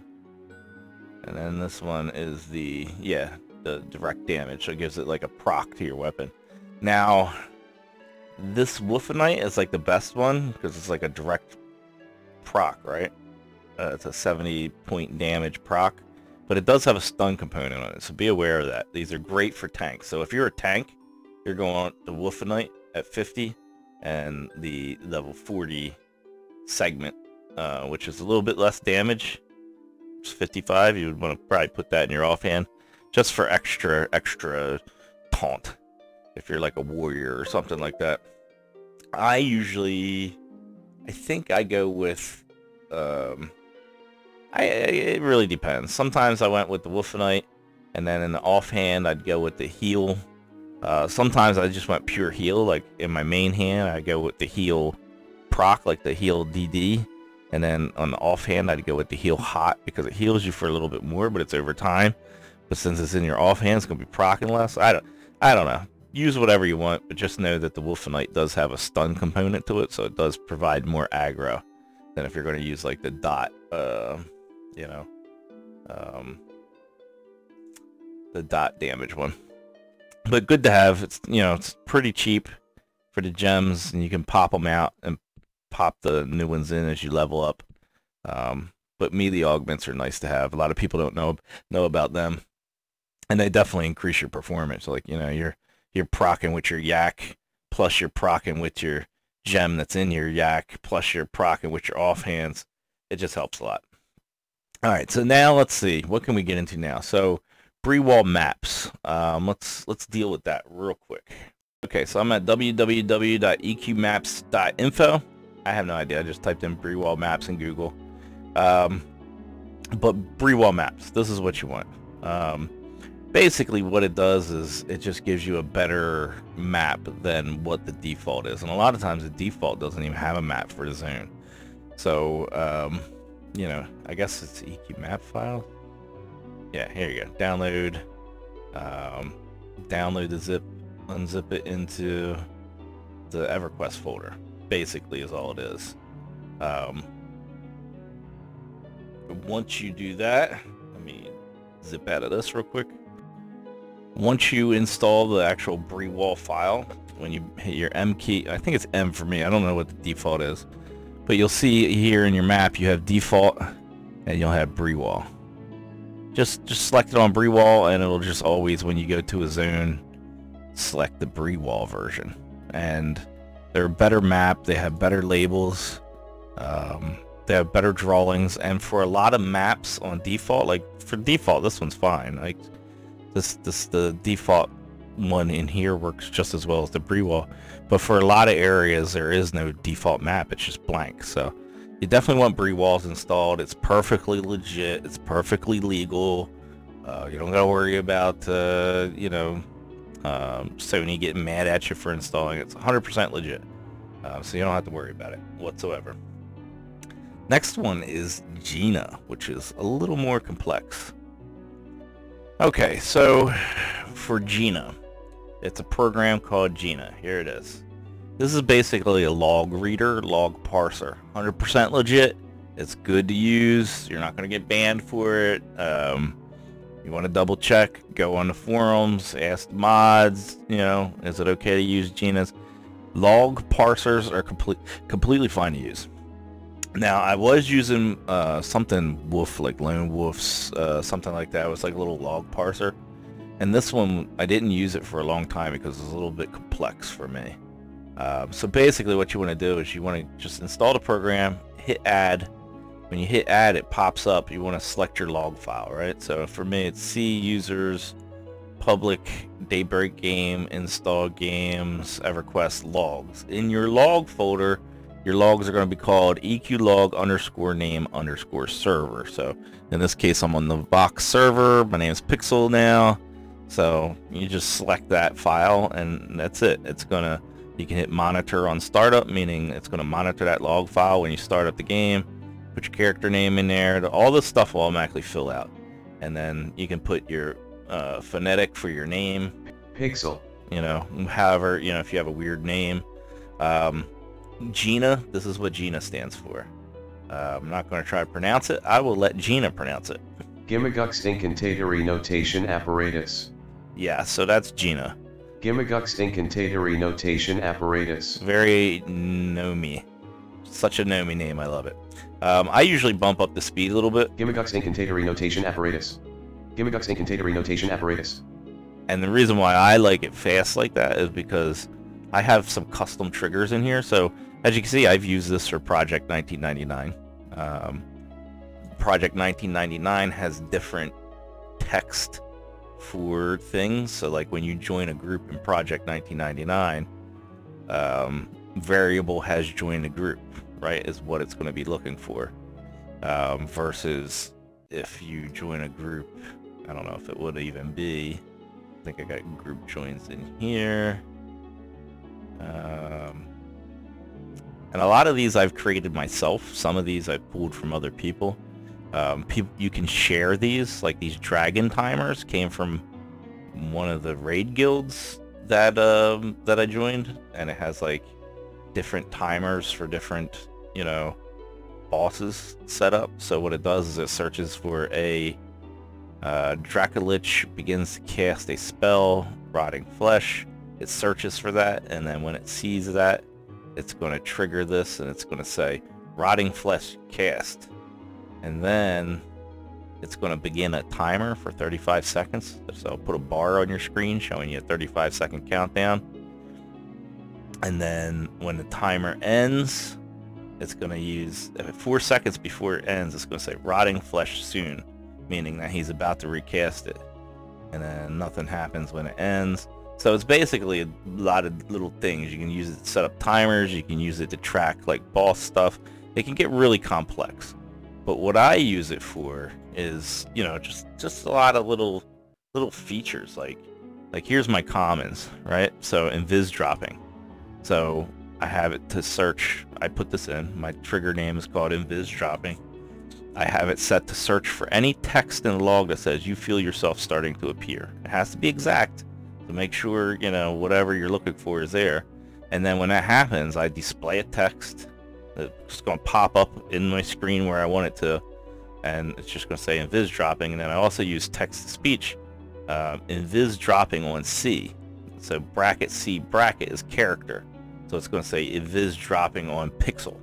But if I was on my shaman, it would say, you know, invis dropping on Shammy McHammy, you know, or something like that. So it's pretty customizable, and it lets you, you know, test things out. Invis dropping on pixel. So that way, when I'm running around, I don't always have to eyeball the chat. It'll just tell me things. Like, oh, I see the bar popping up, the saying invis is going to drop. It'll tell me when my invis is off. Invis off. Oh no, my invis is off, you know. I'm running around and get rooted. Sometimes you run around as a pooler, all of a sudden you can't move. You're like, what the hell? Why can't I move? You didn't realize you just got rooted. So it looks for that. Your legs feel weak. If it sees your legs feel weak, that means I just got rooted. it's going to tell me. Rooted. This one, if you play a bard, you're going to hear this one a lot. Stunned. Stunned. Stunned. Stunned. That's going to be you Stunned. tanking. Stunned. Stunned. Stunned. Stunned. Okay. So I just have these. These are my commons. You know, if I con something, it has a rare creature tag. It'll tell me. Rare mob S1. Basically, these little variables, how you can create these. So it's bracket S1 bracket a rare creature bracket S2 bracket. So S1 just means like variable 1. S2 just means like variable 2. So you're telling it to store any text that's out in between, that's outside of this a rare creature, and any text out on this side. So anything pre, anything post, I'm telling it to store as variable S1 and variable S2. So I can bring that back. So it's searching for that, right? I just put this in here so I wouldn't forget it. And then basically what I have it saying is when I see it says a rare creature, it's going to display a thing that says rare mob, and then I guess this is like the mob's name. The pre stuff is the mob's name, so I have it saying rare mob and then the rare mob's name. And I also have it text to speech, so it'll be like rare mob, a frenzied ghoul, right, is what it would say, because it's going to store that S1 data. So that's all S1, S2 is. You can just keep using like S1, S2, S3, S4, S5, S6, S7. Just think of it as like variable, and that's how that functions. So it's very easy to write these. If you just know what the trigger is and understand that you can put a variable in there and then use that variable to call it back if you need it to. Rare mob S1. That's all that is. It's very, very simple. Pick shutdown. Sometimes when you're in a pick, and I'll explain what picks are later, the zone will shut down in 15 minutes. So a lot of times I'm chilling in a pick and it's going to shut down and I'm not reading chat, or I miss it, or I'm busy. So this kind of thing just helps me, like, Pick shutdown. it's just going to be like, oh, if I con a mob and you're invisible, sometimes you miss that. It says you suspect that this being can see you. So just a little trigger. See invis. Like con a mob and I'm invisible, I know that that mob can now see invis. So it's just little triggers. These are two custom ones that I worked on a very long time ago, and they still work. Hesitant to even share these. They're a little complex, and it took me a long time to figure out how to get this to work. But this is one of the main reasons why I use Gina mostly. I like to have the game read text to speech. New World had this by default, which I really liked. It wasn't very customizable, but New World had text to speech for like groups. I like to have that thing reading what groups are saying to me. So I'll go ahead and share it with you guys. It's a little complex, but basically this is group speech. So anything in group, it's going to talk. So when your group talks to you, it's going to talk. It's going to use text to speech. I'm not going to even try to explain what a lot of this stuff is because I forget half of it. But basically, it's removing a lot of these things that NPCs might say or something. And it's just removing them and then saying all the other stuff. So basically, in the end, it's searching for this text. It's filtering out some common things that NPCs will say, so it doesn't give you the NPC crap or your pet crap or anything like that. It isn't going to spam you. And basically what it says is, like, if you have a character in your group named Bob, and Bob says hello, it'll just be like, Bob, hello. That's it. So it just basically, I don't have to read the text for my group. And I also have it for when somebody comes in with tells. So this is the tell one. Does the same thing, gets rid of the crap that maybe like your pet might tell you or something. But basically, Bob tells you, boom. That's what it's going to say. So if somebody says, hey, what's up? I'm going to get a thing that says, hey, what's up? You know what I mean? And that, I love that. Dollar chart tells you, S. So it's going to be like, Bob tells you, hey, what's up? So it's that way I don't miss tells. I don't miss group chat. I don't have to sit there and read the chat as much. I can pay attention to other things. And it works really great. So these are my common triggers. I have class triggers, right? So I have mage specifics, burnout wearing off, flame shield wearing off, dominate undead, when my aggro drops when I feign death. You know, you can add whatever you want. Let's see what I got in tanks. Yeah, so, you know, it gives me my taunt status. You already have your taunt attention. It'll just be like, have aggro. Like when I try to taunt and I already have aggro, it's going to let me know, like, you already got aggro. What else do I have in here? Did I do commons already? Yeah, commons. Old, camp checks, loom rules, raids. What else do I got? Common caster stuff, so fizzles. So when I fizzle, I hear that. When my gate fails because it's unstable, gate unstable, I now have to recast it. I'm trying to cast something, but it's not working because I'm out of mana. It's just gonna be like mana as I'm trying to cast it. Something's out of my range. Out of range. Oh, I gotta get closer. You know, my spell got resisted. My spell got resisted. Well, it's going to S1 creature resisted your S2 is spell.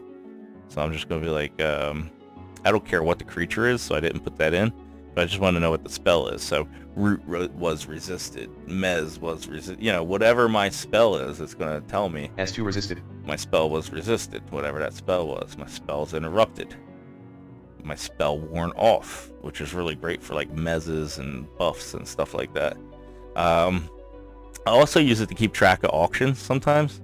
So like, you know, I put this in a comment because I wanted, as I was building it, I just copied and pasted this. So Sherry auction willing to soak Krono, 1700p.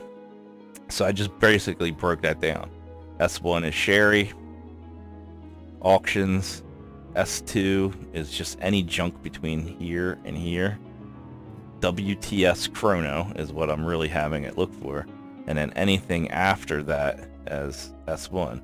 So basically it just alerts me Krono seller S1. So Krono seller Sherry. It's just going to alert me that somebody's selling Krono. I'll have to go back and it's not complex enough to parse out what the plat is. I mean, you could probably make it that complex. I just didn't want to. So that basically it's just going to give me a little alert. Krono seller S1. You know, Sherry. Krono seller Sherry. Krono seller Bob, whatever. So you could just use that. I use that to keep, like I wanted to buy a glowing boon collar probably. So I just put that in there, right? So just kind of give me an alert that somebody mentioned a glowing boon collar. So I use that for auction sometimes. But basically, you know, my general caster stuff, my class-specific stuff, my general for all classes, my common stuff, and then, you know, raids. I don't have a lot of raids in here because usually when you join a raid guild, they're going to give you their timers that they want to use that are on, you know, using the same whatever. They'll share them with you. So I usually don't have them in mine per se. What are these camp checks? So somebody says out a character, blah blah blah, CC blah blah blah. Basically it was just scanning that this person said CC at some point. Camp check. And then that would alert me that somebody did a camp check. This one was to alert me that something has been charmed. I think that one was, I think back then people could yoink mobs with charm. They changed that. Loom roll. So I wanted to keep track of who was winning what loom was getting won. So I just copied and pasted this in here so I could build it. So if somebody won some loom, it would just tell me this person won loom, that type of loom. That's all. So it would be like arm, loom encrusted chest, loom encrusted. So basically it would just be like Johnny won loom arms, Johnny won loom chest. So just kind of help me keep track of who was winning all the loom in the whole. What is this? Quickness haste. What I do here? That's probably just a haste buff. I don't know what I was doing with that. I was probably playing an enchanter. But I just dropped them down into old. If I don't want to delete them, I might want to use them later. I just drop them down to old. And if I check old, it'll parse all these things. If I uncheck it, it won't parse it. So you don't have to use that, right? Just like all these classes in here, if I'm playing a druid, I'm going to uncheck all these class-specific things because I don't want them being parsed. I do want my general caster stuff for all my casters, kind of stuff. So hopefully that's understandable to you.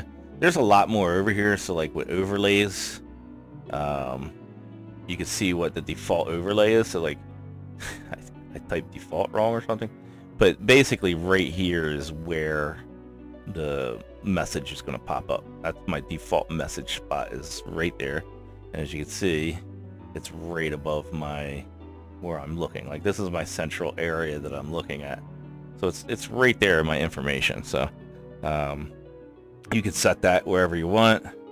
You can set your timer overlays. My timer overlays are over here, so they're going to kind of stack up over here for like bosses and stuff like that. Yeah, I guess I renamed that. I guess I named that wrong.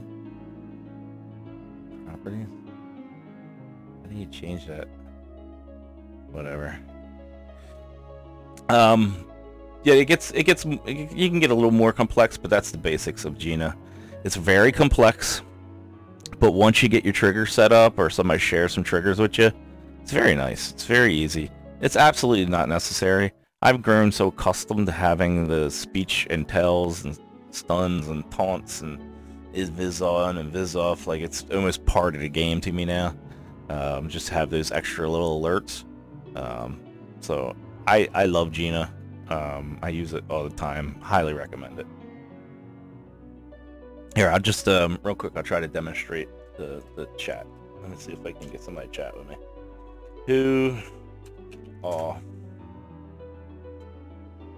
Let me look for somebody that's not doing anything. Offline mode.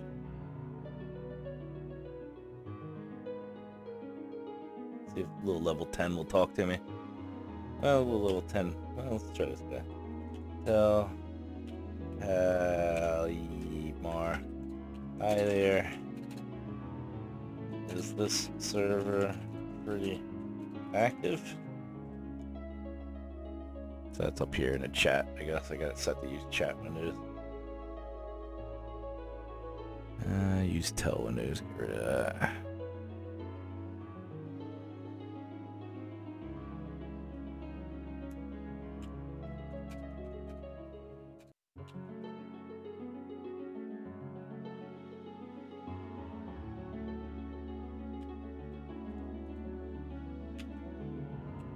Oh, big duh. Hi. Is this server pretty active? It's right down here. Hi, is this server pretty active? Just trying to get a response to see if the Gina will work.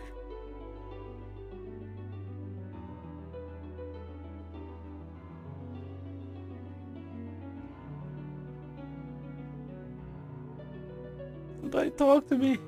Big Duh tells you, yeah, I think so. There you go. Big Dud tells you, yeah, I think so.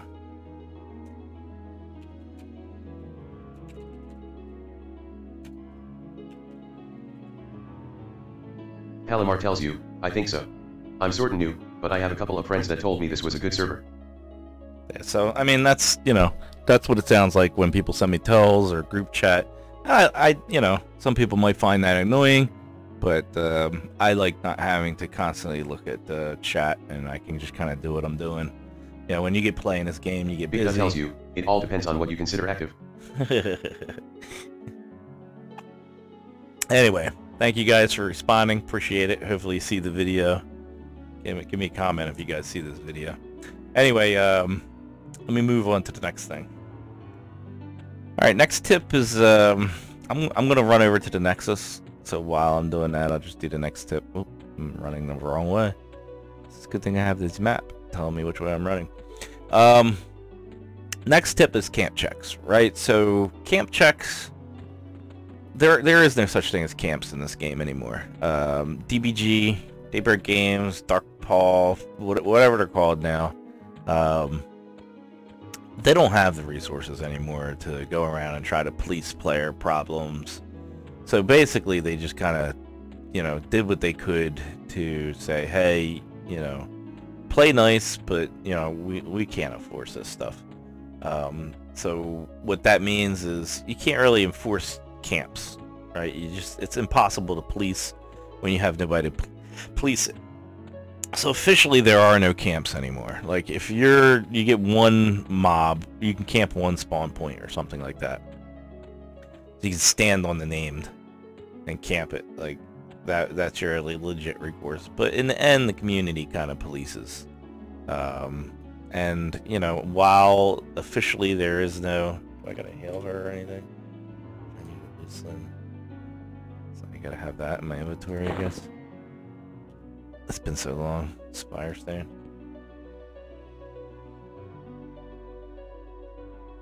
Anyway, so while I wait for this, yeah. So camp checks are still a thing. Camps don't exist, but the community still respects camps for the most part. We acknowledge camps.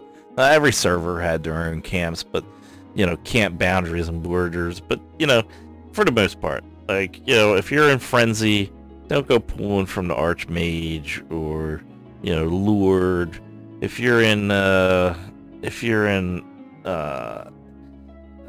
Assassin, Supplier Camp, you know, don't go pulling from the Sage or something like that unless there's nobody down there. You know, like if people are down in the camp, calling the camps, like don't go trying to take their named, you know, pooling their XP mobs, that's one thing. You know, everybody needs XP. Try to respect the boundaries. They're gray areas. You know what I mean? You know, just if you're agitating them, don't. That's it. Just be chill. There is no camps, but the community you'll get a reputation. And, you know, if that doesn't bother you, you want to have a reputation of being a butthole, then by all means be a butthole and deal with that, you know, so. But for the most part, everybody's pretty chill. You know, I've been in arguments myself where people have been messing with the camps. Usually, like, I'll play like I'm heated or something like that, just to, you know, show anger in chat or something like that. But in reality, I'm just like, you know, it's a thing I gotta do. It's a game I gotta play to keep you guys off my mobs, you know. You know, so just, you know, for the most part, everybody's pretty much chill, but it only takes 2% of people to kind of ruin 80% of people's good time. So, you know, the community promotes camps. Officially, there is no such thing. I just respect people, respect their groups. If they're not killing XP mobs, if they're too slow and your group's slamming it, then by all means, you know, don't let it sit there and go to waste just because somebody wants to claim something. But don't go in there and sniping their name and stuff like that, trying to ruin their time. You know, it's not worth it. It's a video game. Just chill, relax. Let's all have fun. But the point of this tip is do camp checks. Do it and shout. CC, camp check. If somebody says it's camped, great. But do know, like, if they don't say something, it's still on you to go down there and take a look, right? So just nobody's obliged to call their camps. That's on you. That's your responsibility to see if something's camped or not by going there and actually looking. So just keep that in mind. Try to be respectful of other players. Try to be respectful of their camps. Camps are kind of what makes Everquest unique.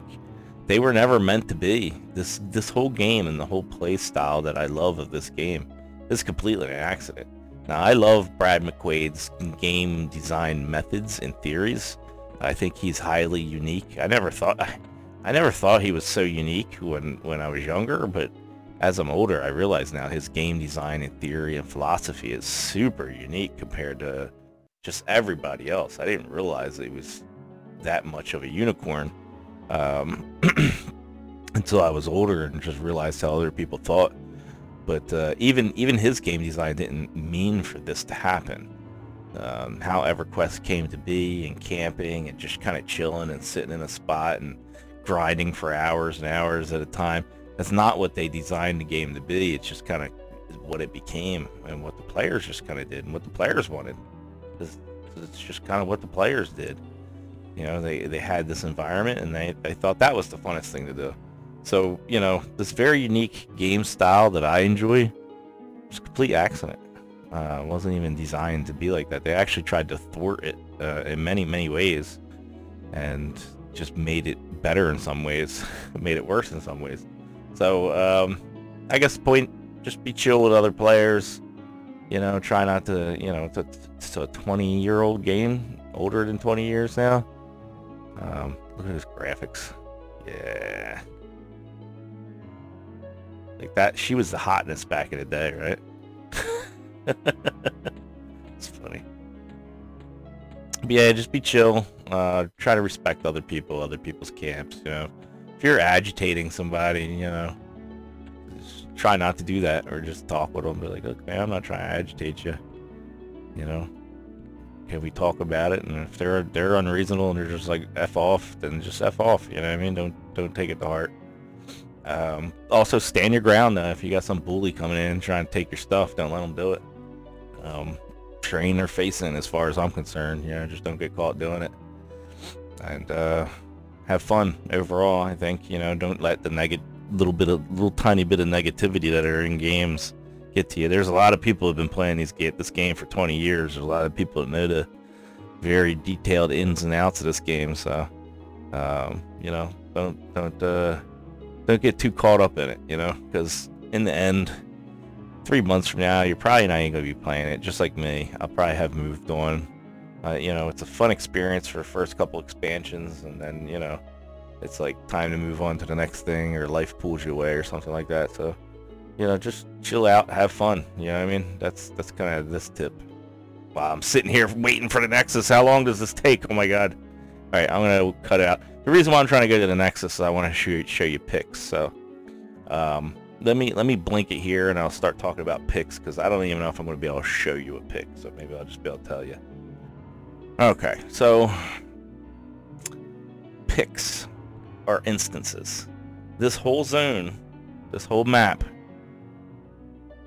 can be an instance. They can have 15 versions of this with 15 Nexus icons and 15 bandit camps, if there's enough people in here spawning enough picks. Right now there is not. I think I'm the only one here. So there's only one pick. If I type pick, it's going to tell me this is the only instance of the zone available. Oh wow. So I gotta sit here for 5 minutes still waiting for this portal.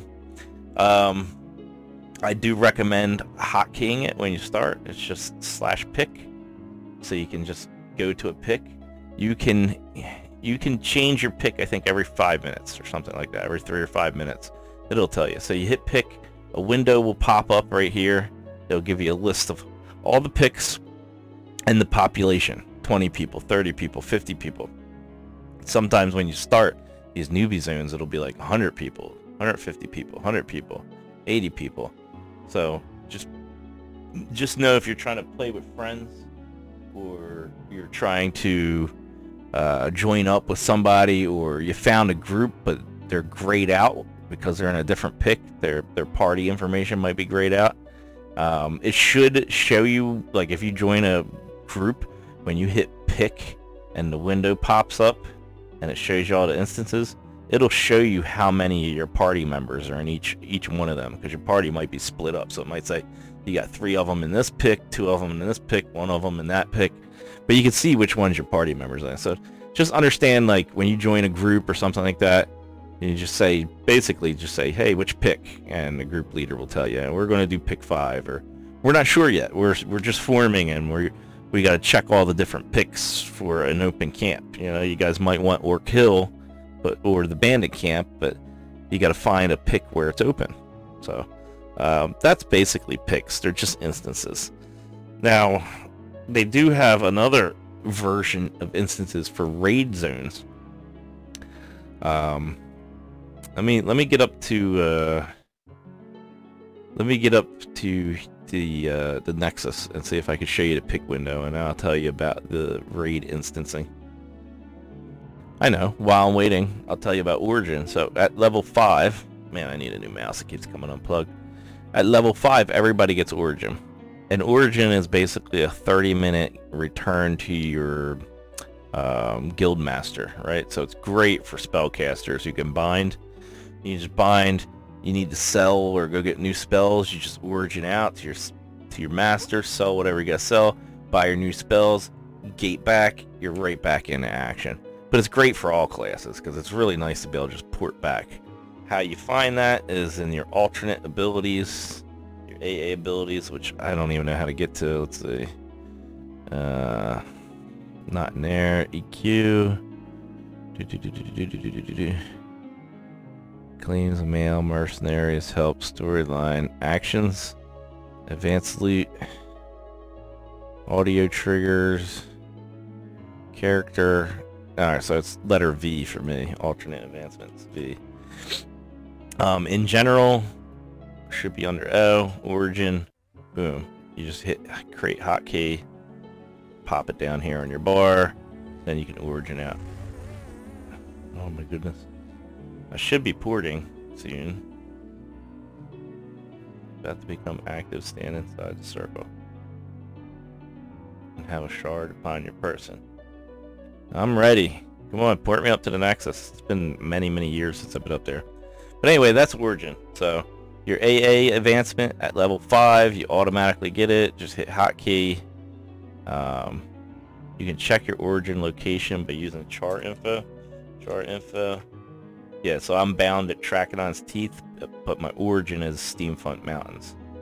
So it basically shows you 2 bind points. Very good. Remember that at level 5 that you have origin. That's all. Everybody gets it. Every class gets it. Just an easy way to bounce back. Whee! Going to the Nexus. I haven't been to the Nexus, and probably a few TLPs at least. I don't. I only made it to pop once on one of the TLPs. I don't even know how. All right, so let's see. How do we get to Plane of Knowledge? Shadow Haven? Bazaar. So south. I just want to go to Bazaar. Is there a pick here? Nope. I'm just hoping there's so many mules in the Bazaar that there's multiple picks. I don't know. I don't even know if there can be multiple picks of the Bazaar. Oh wow, this brings back memories. I remember killing myself here when I was leaving the game. I was killing my Necromancer for soul shards, de-leveling him just so I'd sell the soul shard because they were worth more than the level.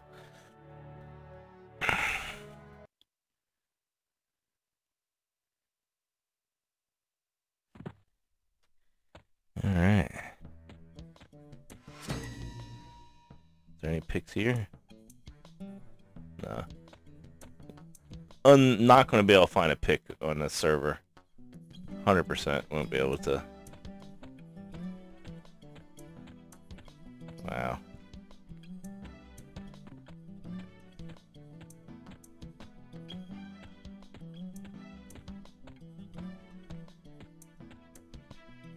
Anyway. Sorry, I'm just kind of like looking around like, where do I go? Order. Oh, it's showing all my stuff.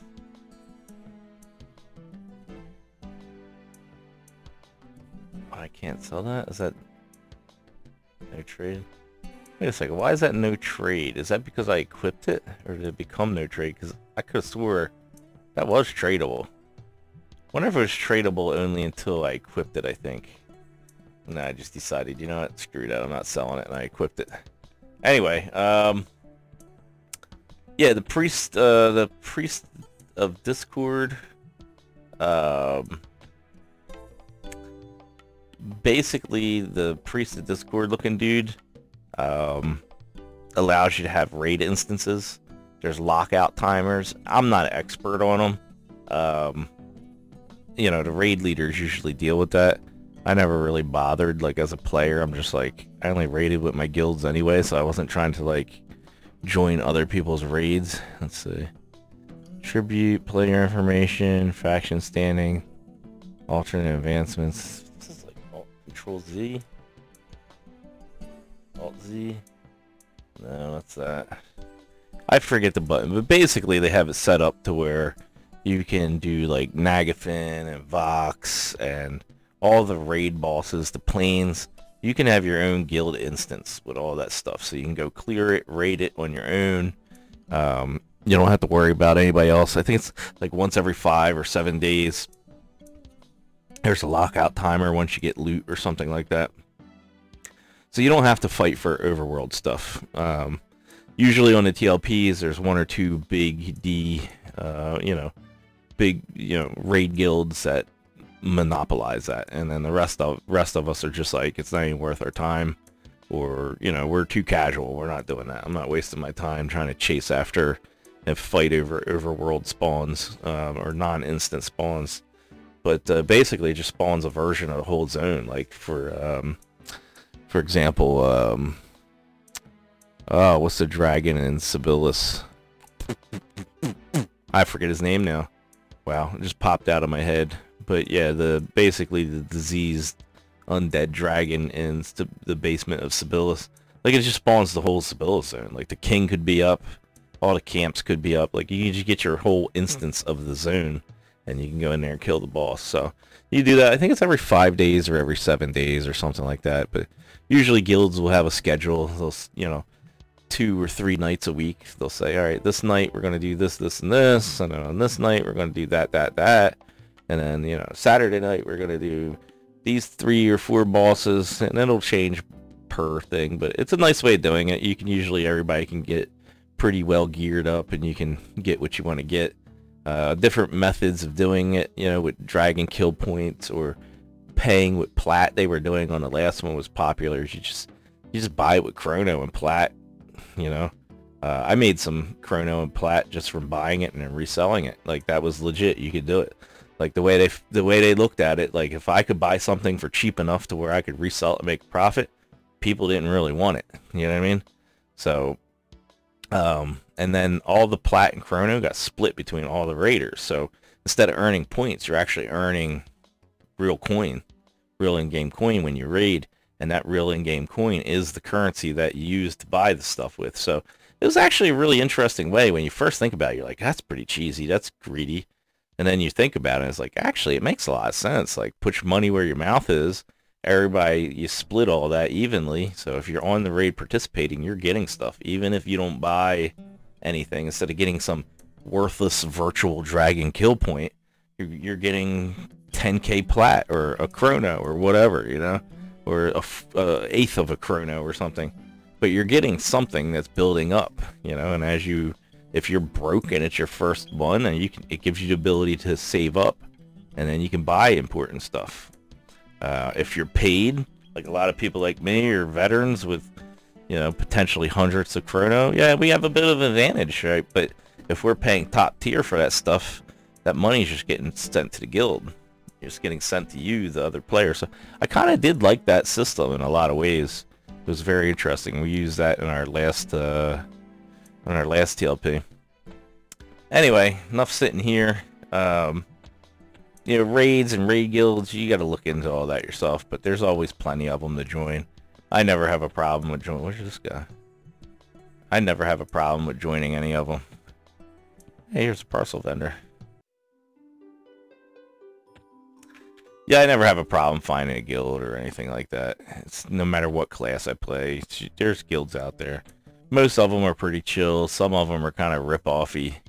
But for the most part, people are pretty chill. What's this guy selling? Look at all this stuff. He's rich. Look at all that plat. He wants a lot of plat for a lot of stuff.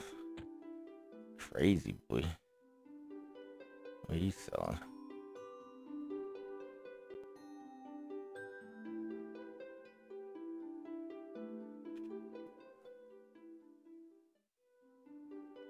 Interesting. I don't even recognize half of the stuff they're selling because I never played these expansions.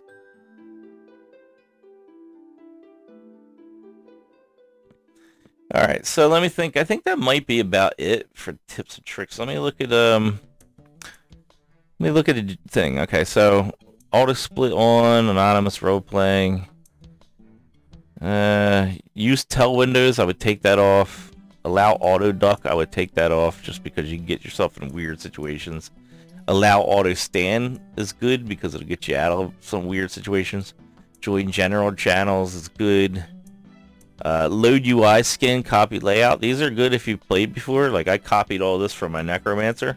This is the general layout that I like. That's why these things are grayed out. Like, that was my Staff of Null. That was some elixirs. What was that? My bauble. My little pet rabbit. My fungi covered staff. My circlet of shadow. Don't have them on my mage, obviously, so that's why they're red, but that's why they're there. What was I willing to buy? Willing to buy your sacrifice, 300 plat per. I don't think anybody ever sold me a sacrifice. Tash pet. Charm break, please check if it needs. Because I was charming on my Necro. Yeah, so loot, I would have ADVL loot as a hotkey. I like who, just who target and guild status, so I can who people. Pick, I would have. Looking for group, I would have. And then anything else you want, like drag, corpse drag, if you're going to drag corpses or whatever. Let's finish looking through the settings. Let's see. Hide players.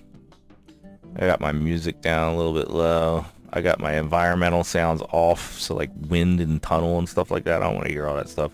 Combat music I have off. Bag sell. Yeah, it's pretty standard stuff. I don't see anything in here that's too crazy that you really need to worry about. You can do your gamma and your clip clean and all that stuff as you see fit. Mouse, keys. I use my own different key settings. Mail. Yeah, so nothing crazy with options that I would recommend other than turning chat windows off. I don't like that. Trying to think, what else is there that I need to cover for getting started? I think that's about it. You know, you just need to be a premium to play on the TLPs. So that means you need to do a credit card, or you need to buy a Krono from another player or from the store, or like I said, you could go on websites and buy third party or something. Just be careful what websites you use. I would recommend just buying it from DBG. Buy your first one from them or your first month, and then I think you'll be able to earn Krono you'll be able to get at least one or two in the first month. You'll be able to pay for the next month. If you're thrifty enough and efficient enough, just by playing and earning loot and selling loot, and if you're trying to deck your character out, you'll never make it. But if you sacrifice a couple pieces of good gear and sell it and trade it for Krono, you'll be able to pay for yourself after first month, just by trading in game to people. So there's so many people who've been playing this game for these TLPs for 10 years. They got so much Krono. They throw it around at the beginning anyway. Couple other things like this mask, Guise of the Deceiver, is usually limited time until like Kunark. You can get it to drop, but it drops so much by the time like it's about to go away. It's very easy to get. J-boots, usually pretty easy to get. The rest of the stuff doesn't really matter too much, I don't think. But that's about it. Let me see if I could think of anything else. I'm gonna origin back. I'm gonna go back to my home. I love Akadon and Steamfront. And then I guess maybe let me talk about my COVID experience, I guess, if you want to hang out and listen to that. Other than that, I think the tips and tricks are done. If they're not, I'll put them before the COVID stuff if I can. I think I touched on everything. I feel like I'm forgetting something.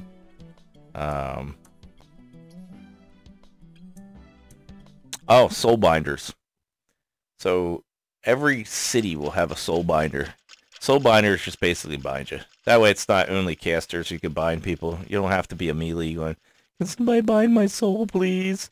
I'll pay you 5 plaque. You buy me. Every city, and there's some places even outside of the city, like in Oasis, will have soul binders. In East Common Tunnels, we'll have soul binders. Just hit find when you're in a city. And it should be under S for soul. Soul binder. Boom. Every city pretty much has a soul binder. So if you're a melee class, you don't have to worry about like trying to find a caster to bind you anymore. You can just go hit up the soul binder and be good to go. Where's this guy at? Usually right near the entrance or something like that. It's not usually too deep into the city.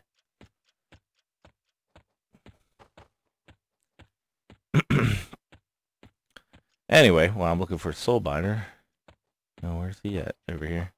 So you would just, I don't want to bind my soul, but you would just say, you would just hail him and then click bind your soul, or say bind your soul, and then boom, he'll bind you.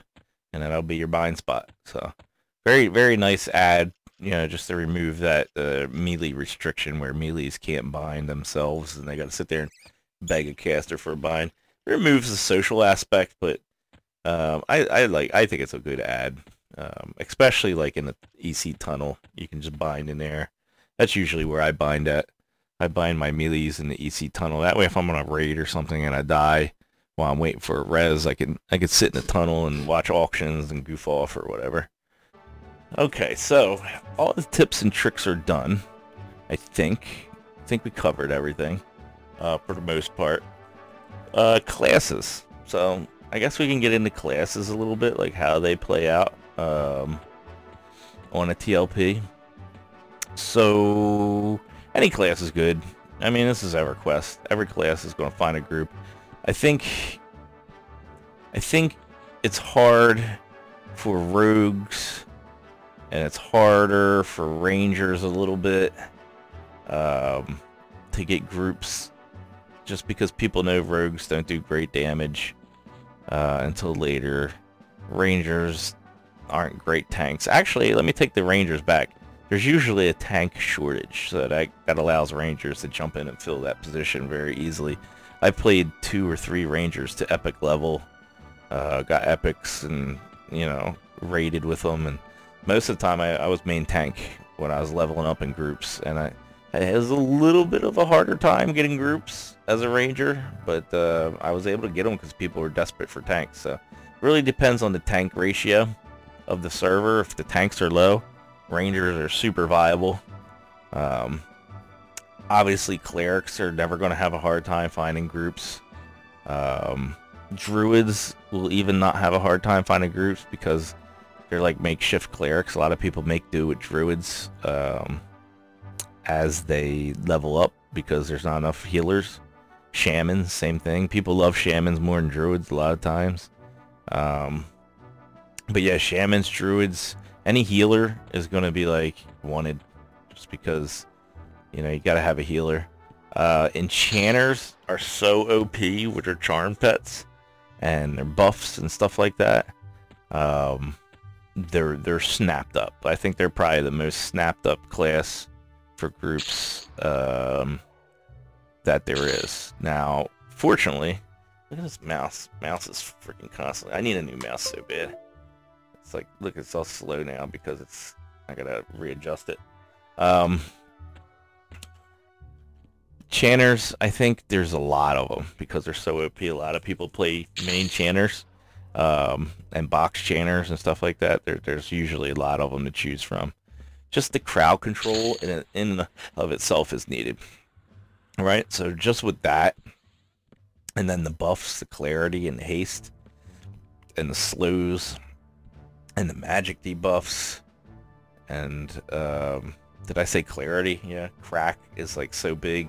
And then on top of that, they're the most damage doing class with the charm.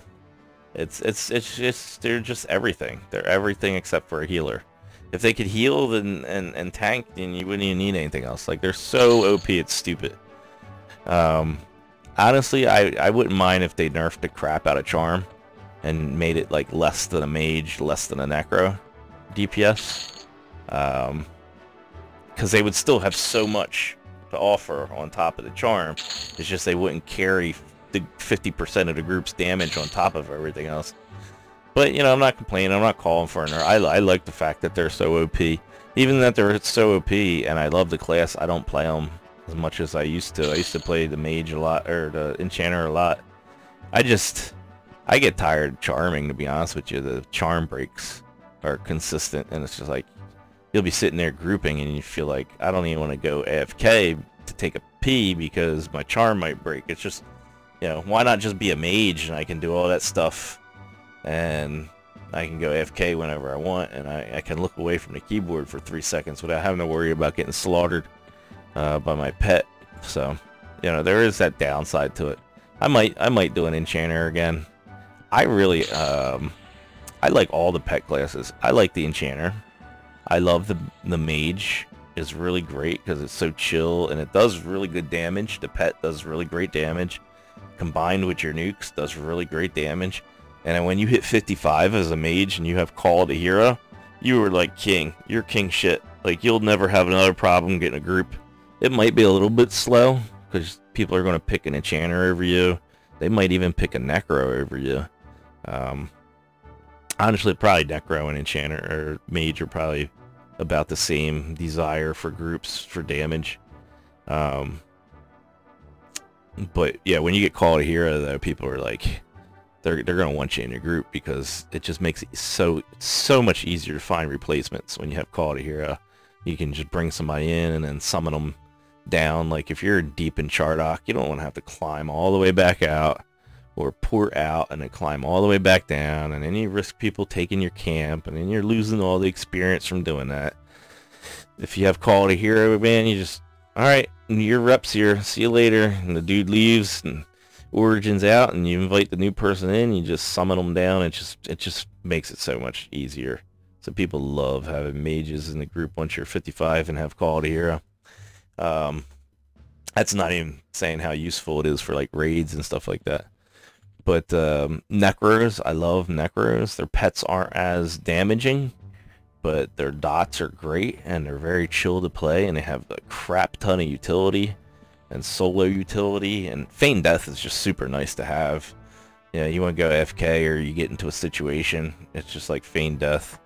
You know, if you get a fungus covered staff and they circle a shadow, you're great. That's fungi staff is going to keep your lich running, so you basically have self clarity. You don't even care if there's who cares if there's an enchanter in your group, you know what I mean? Like, I think at some point it's like even better than clarity, so you're just going to have it on anyway. So you're not really reliant on that enchanter. There was a dot revamp for necros, so their spells, their venom of the snake line of spells, all stack, so it costs a lot of mana, but it does a lot of damage. So basically, you pull a mob and you just cast one dot on them. That's it. You don't want to do any more than that.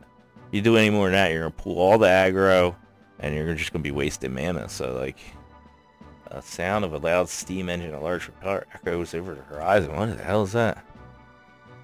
So as far as pet classes, they're all good. Mage, I consider enchanter a pet class because people are 100% going to want you to charm. Necro, great. So you can't go wrong with any of them. It's just what level of intensity do you want? You want chill of the mage and the necro. Wizard is like, people don't like inviting wizards because they're purely mana dependent on their DPS, which kind of sucks. I would like to see wizards nukes do a little bit more damage, and I think they would be more wanted.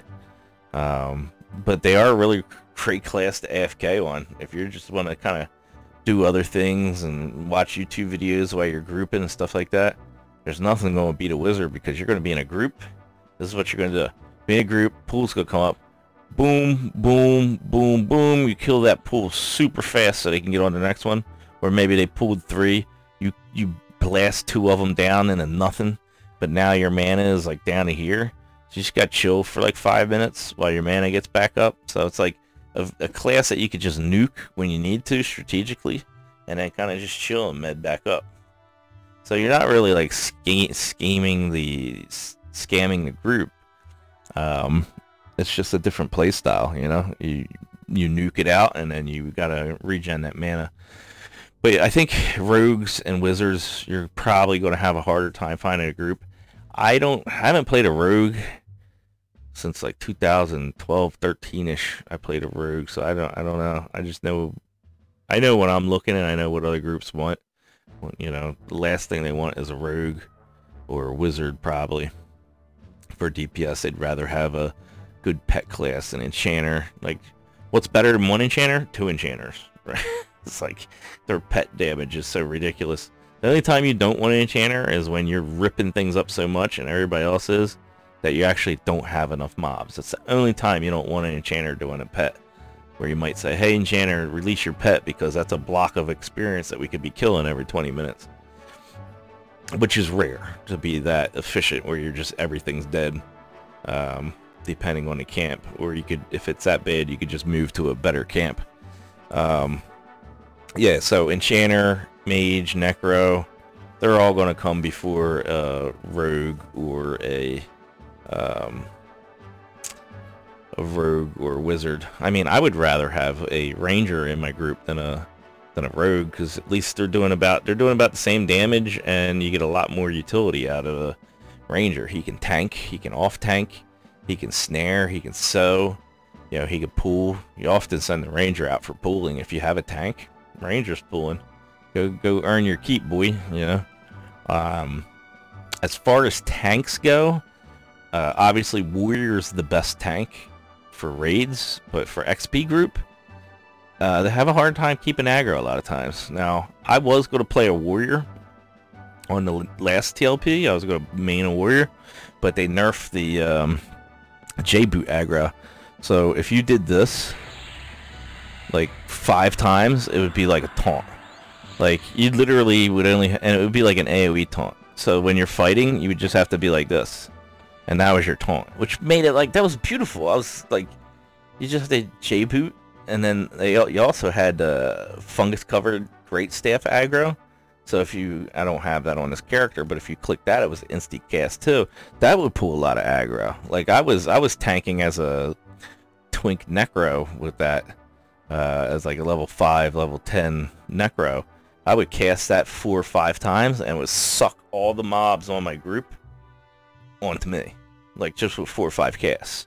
So I was actually planning on doing a warrior, just because those 2 items kind of resolved the aggro issue that makes warriors kind of suck, and they nerfed it right when on the expansion, not the expansion, on the TLP that I wanted to play a warrior, because that would make it easier playing a warrior. They nerfed it, so now you're just a warrior again, relying on procs and stuff like that. So I was like, oh man, that sucks. So I think warriors would be great if they had better taunting abilities, AoE taunt that you could use every 10 seconds or something like that. But they're just such a pain in the ass. I just hate trying to keep aggro, especially when you have multiple mobs and no enchanter. It's just like, it's such a pain. Keep everything off the healers, and that's too intense for me. I want more of a chill experience.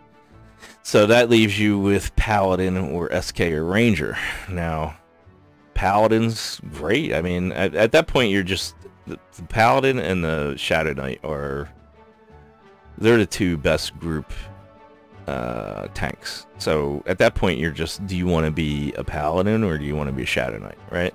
Do you want to have heals and reses and stuns and flashes, or do you want to spam your dot for aggro and have feigned death and invisibility and all that stuff? Now me, I lean towards the utility of the Shadow Knight. I kind of like that more than I like a Paladin, so I usually go Shadow Knight.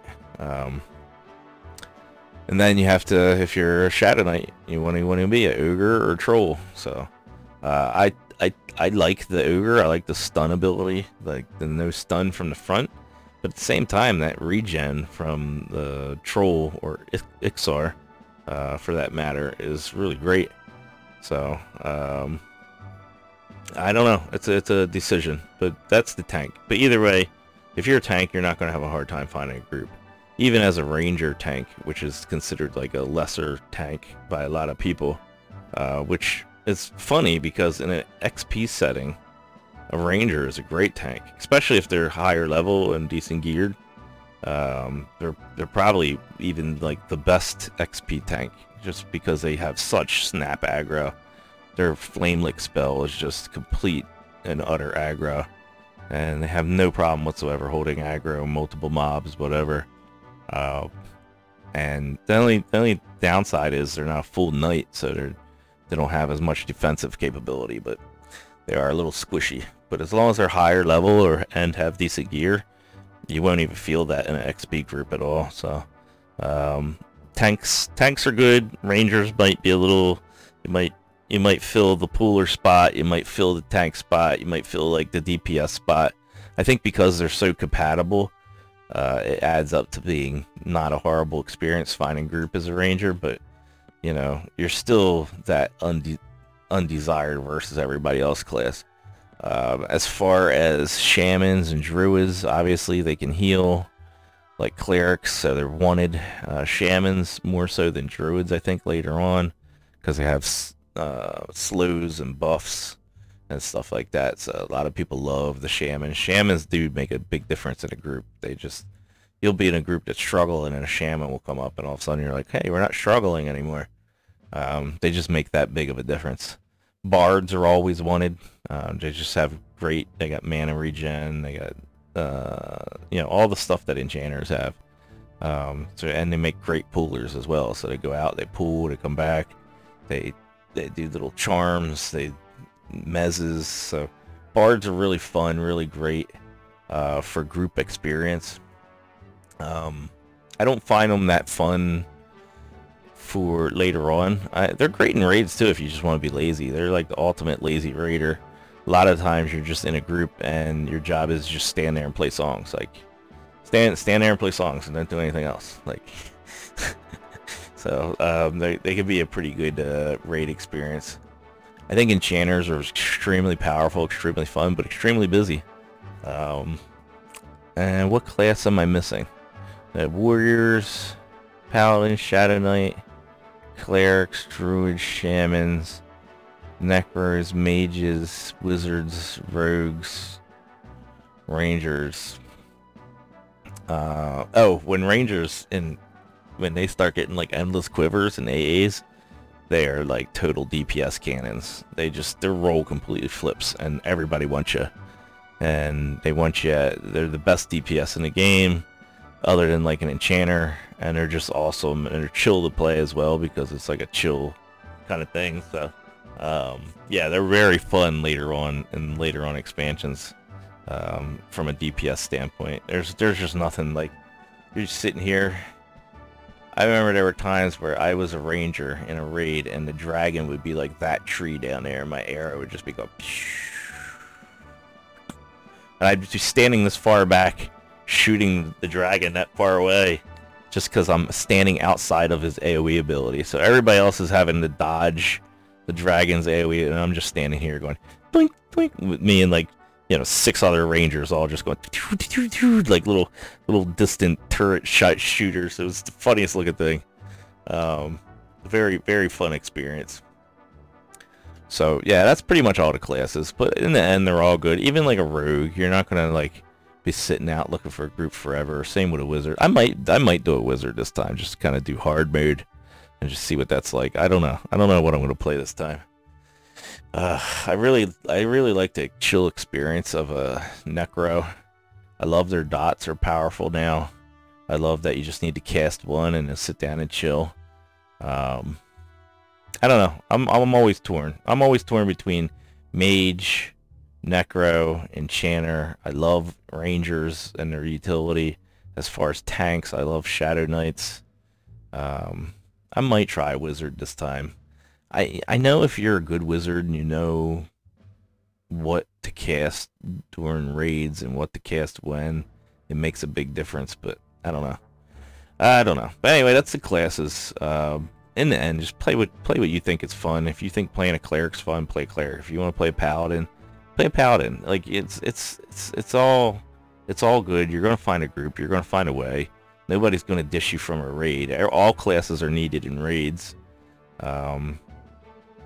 You know, you'll find a raid group. With the instance raiding, it's not a big deal to find a raid guild. Every guild can be a raid guild now. So, you know, it's just a matter of finding a group of people that that don't get on your nerves much. That's basically it. Excuse me.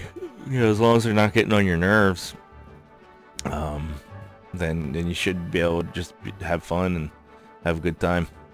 Okay, and before I do the outro, I was just thinking, let me add something about the chat interface. I think the chat interface and the filters throws a lot of people off, so I'm just going to kind of show you the basics of it and kind of show you what I do and my mindset behind it. So, first thing you want to do is your main chat window. Like when, let's see, anyway, so your main chat window. Very first thing I do is I set up a couple windows here, right? I don't even know why this main bar is called auction. Let's see, rename window. Yeah, so that would be like main. I guess that was just like an auction window. So what I do is you start off with like a window and it has everything in it. What I tend to do is click on the tab, add new tab, right? So you can add as many tabs as you want. Add a couple tabs, and then I'll create a new window. So I'll go new chat window, right? And I'll put that over here, and I'll add some tabs to it. So I'll do a tell tab. I'll do a mine tab, meaning like my stuff, anything that pertains to me. I have a random tab, so I can see like the rolls and the randoms that people do. So randoms are random 100 when you're like rolling for loot. That way it doesn't get all mixed in with everything else, and I can see what I rolled and what other people rolled. I'll have a combat tab that basically has all the basic combat stuff in it, so I could just, if I ever want to look back and see what I'm hitting for, or see who's hitting me. And then on my pet class, I'll usually have like a pet tab, just so I can see what's going on with the pet. But you can do whatever you want. And in here, I'm not even using these. So I got two other tabs that I can use for different chats. I could put like a guild chat here. Just, you can have guild here in your main, but then you can also just have this with only guild, so you can scroll back and reference it so you don't miss anything. And then, you know, whatever, if you have like auction channels or something here, I would probably have, just so if I don't want that flooding my main chat, I can just click over and watch that while I'm doing stuff or whatever. But what you want to do is, once you create these tabs and kind of get an idea how you want to separate it, what I usually do is I'll take this, right click on it, filters, and here you can hit all. Right? So what I'll do is actually come over here to combat, and I'll just be like filters all, and it just basically plops everything into this combat tab. And then I'll come back over here and add what I want. So what I'm doing is I'm clearing out everything from the main chat, just everything, and then I'll come back in here and add specifically what I want. So then I'll go to filters, I'd say group raid, you just basically click on them. You can add your chat channels, so generals, auctions, whatever you want, all your melees. Like, see, I got my taunt message and my combat abilities in that chat, so I probably wouldn't want that. Or maybe I was playing a tank and I wanted to see my taunt messages in my main window. I'm not sure why I had that. I like to have my loot messages in there, other, who, destroyed item speech. This is the kind of stuff that I want in there. Everything in here, I usually don't want melee stuff, chat channel, and that gives me a nice little main window for chat. And then over here, tells, obviously the only thing I'm going to want in here is tells, so everything else is deselected. The only thing selected is tells. That way I have a window I can always reference my tells when people tell me something. I can always come back. I always usually use timestamps. Where's the timestamps at? Timestamps, I always use short, hour, minute, good enough. But I like to have timestamps, which is over here, just so I can see how long ago somebody sent me a tell, because it might have been an hour ago. Upgrade to all access. Yeah. And then mine is like my stuff, right? So let's see what I put in there. So I go to filter. I put my skills, my experience, my faction messages. I put some my hits, my being hit, stuff like that. My spells wearing off. Anything that deals with me getting hit, or my spells is what I put in there. Obviously randoms is for like your random, and I forget what filter that is, so let me show you. randoms. Ah, there it is. So it's actually a subfolder called randoms. So your roles, other roles, group roles, basically all. So everybody's randoms will go in there. Combat, let's see what I got in there. Probably a lot of this melee stuff. Yeah, so a lot of the other, not my melee stuff, like other people's melee stuff, other people's spells, you know, that kind of stuff is what I put in combat. And then pet, probably just filter pet responses, probably pet damages, so you said pet messages, furies, crits, that kind of stuff. So that's basically what I do. It's a little confusing at first, and then just trying to figure out what goes where. I usually don't mess with the colors. Where's the colors at? I think it's in options, actually. So if you go to chat, open options, yeah, so you can go in here and look at the different types of messages. And then in here, you can actually change things off, like achievement links. You can have it show or not show and change the color. I even forget how to even do it. Yeah, I'm not even sure how to. I guess it just shows you in here if it's turned on or turned off even, right? So I got a lot of stuff just even turned off. But you can go in here and change the color of the text messaging, or you know, your chat windows. I usually don't. Everything, the colors in here are usually pretty decent. I usually don't feel the need to do that. What I usually do is just want to kind of separate the chat windows out a little bit, just so it's not all in one window. It makes it a little more organized. That's just my method. Everybody has their own ways. I usually try to keep my UI setup. I usually try to keep this open. This is usually where your eyes are at. Like if you look at your character and if you're zoomed in, it's still about the same. Like look, just me walking. The ground is here, so the upper 40% of my screen is where the monsters are and everything's at, for just naturally. And when you zoom out, it's the same thing. Like most of this stuff down here is ground behind you. You're actually looking, your combat view, or you know, your world view is usually this upper 40%. So I try to keep that clear. And then I try to use this area down here for all the clutter and stuff like that. So my chat windows, my group, so I can click on my members, my extended target, my target,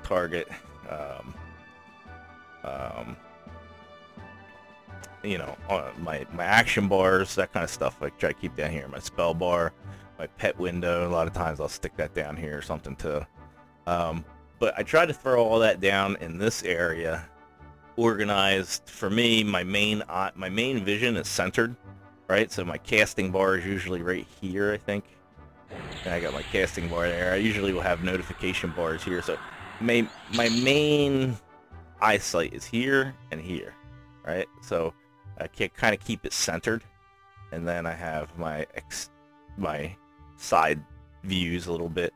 And then my eyes can come down here and read. My eyes can come down here and get information. That's just kind of how I like my layout. Everybody's going to be different, but that's the main reason I try to keep up here clean. Instead of putting chat windows up at the top, you'll block all this, and all you'll see is like the dirt. So that's just the way the game's kind of designed. Is most of the stuff that's going on is going to be in this top portion, right? Just from your normal view, even zoomed in or zoomed out, it's going to usually be in that top portion. Even when I'm looking down a hole, 50% of my screen is just the dirt behind me, you know? So it's just kind of the way it works out. Anyway, I hope that was a little bit helpful. All right, now I'm going to move on to the outro. I hope you found the video fun, entertaining. I hope you enjoyed chilling along with me. Sorry about being out of breath a little bit. Like I said, COVID hit me and I'm recuperating from it. But I have been wanting to do this video for a long time. You know, just make a kind of how-to video, tips, how to get into playing the TLPs. Alright, I'll talk to you guys later. I'm gonna miss this camp. When I come here on a new TLP, I'm always so excited, and I join a group, and I'm level 1, and I hit 5, and I get a crush bone, and and then like 2 or 3 weeks later, I come back here as a higher level, and there's usually like just 1 or 2 people here grinding an alt or something, and it makes my heart sad because I'm like, that's it. That was the experience. It's gonna be over soon, and I know it because I've done this so many times. And I get that nostalgic, sad feeling. I'm just like, oh man. And it's always here at this spot, so I'm kind of getting that now. I gotta log off for the video. I'm just like, meh. All right, I'll see you guys later.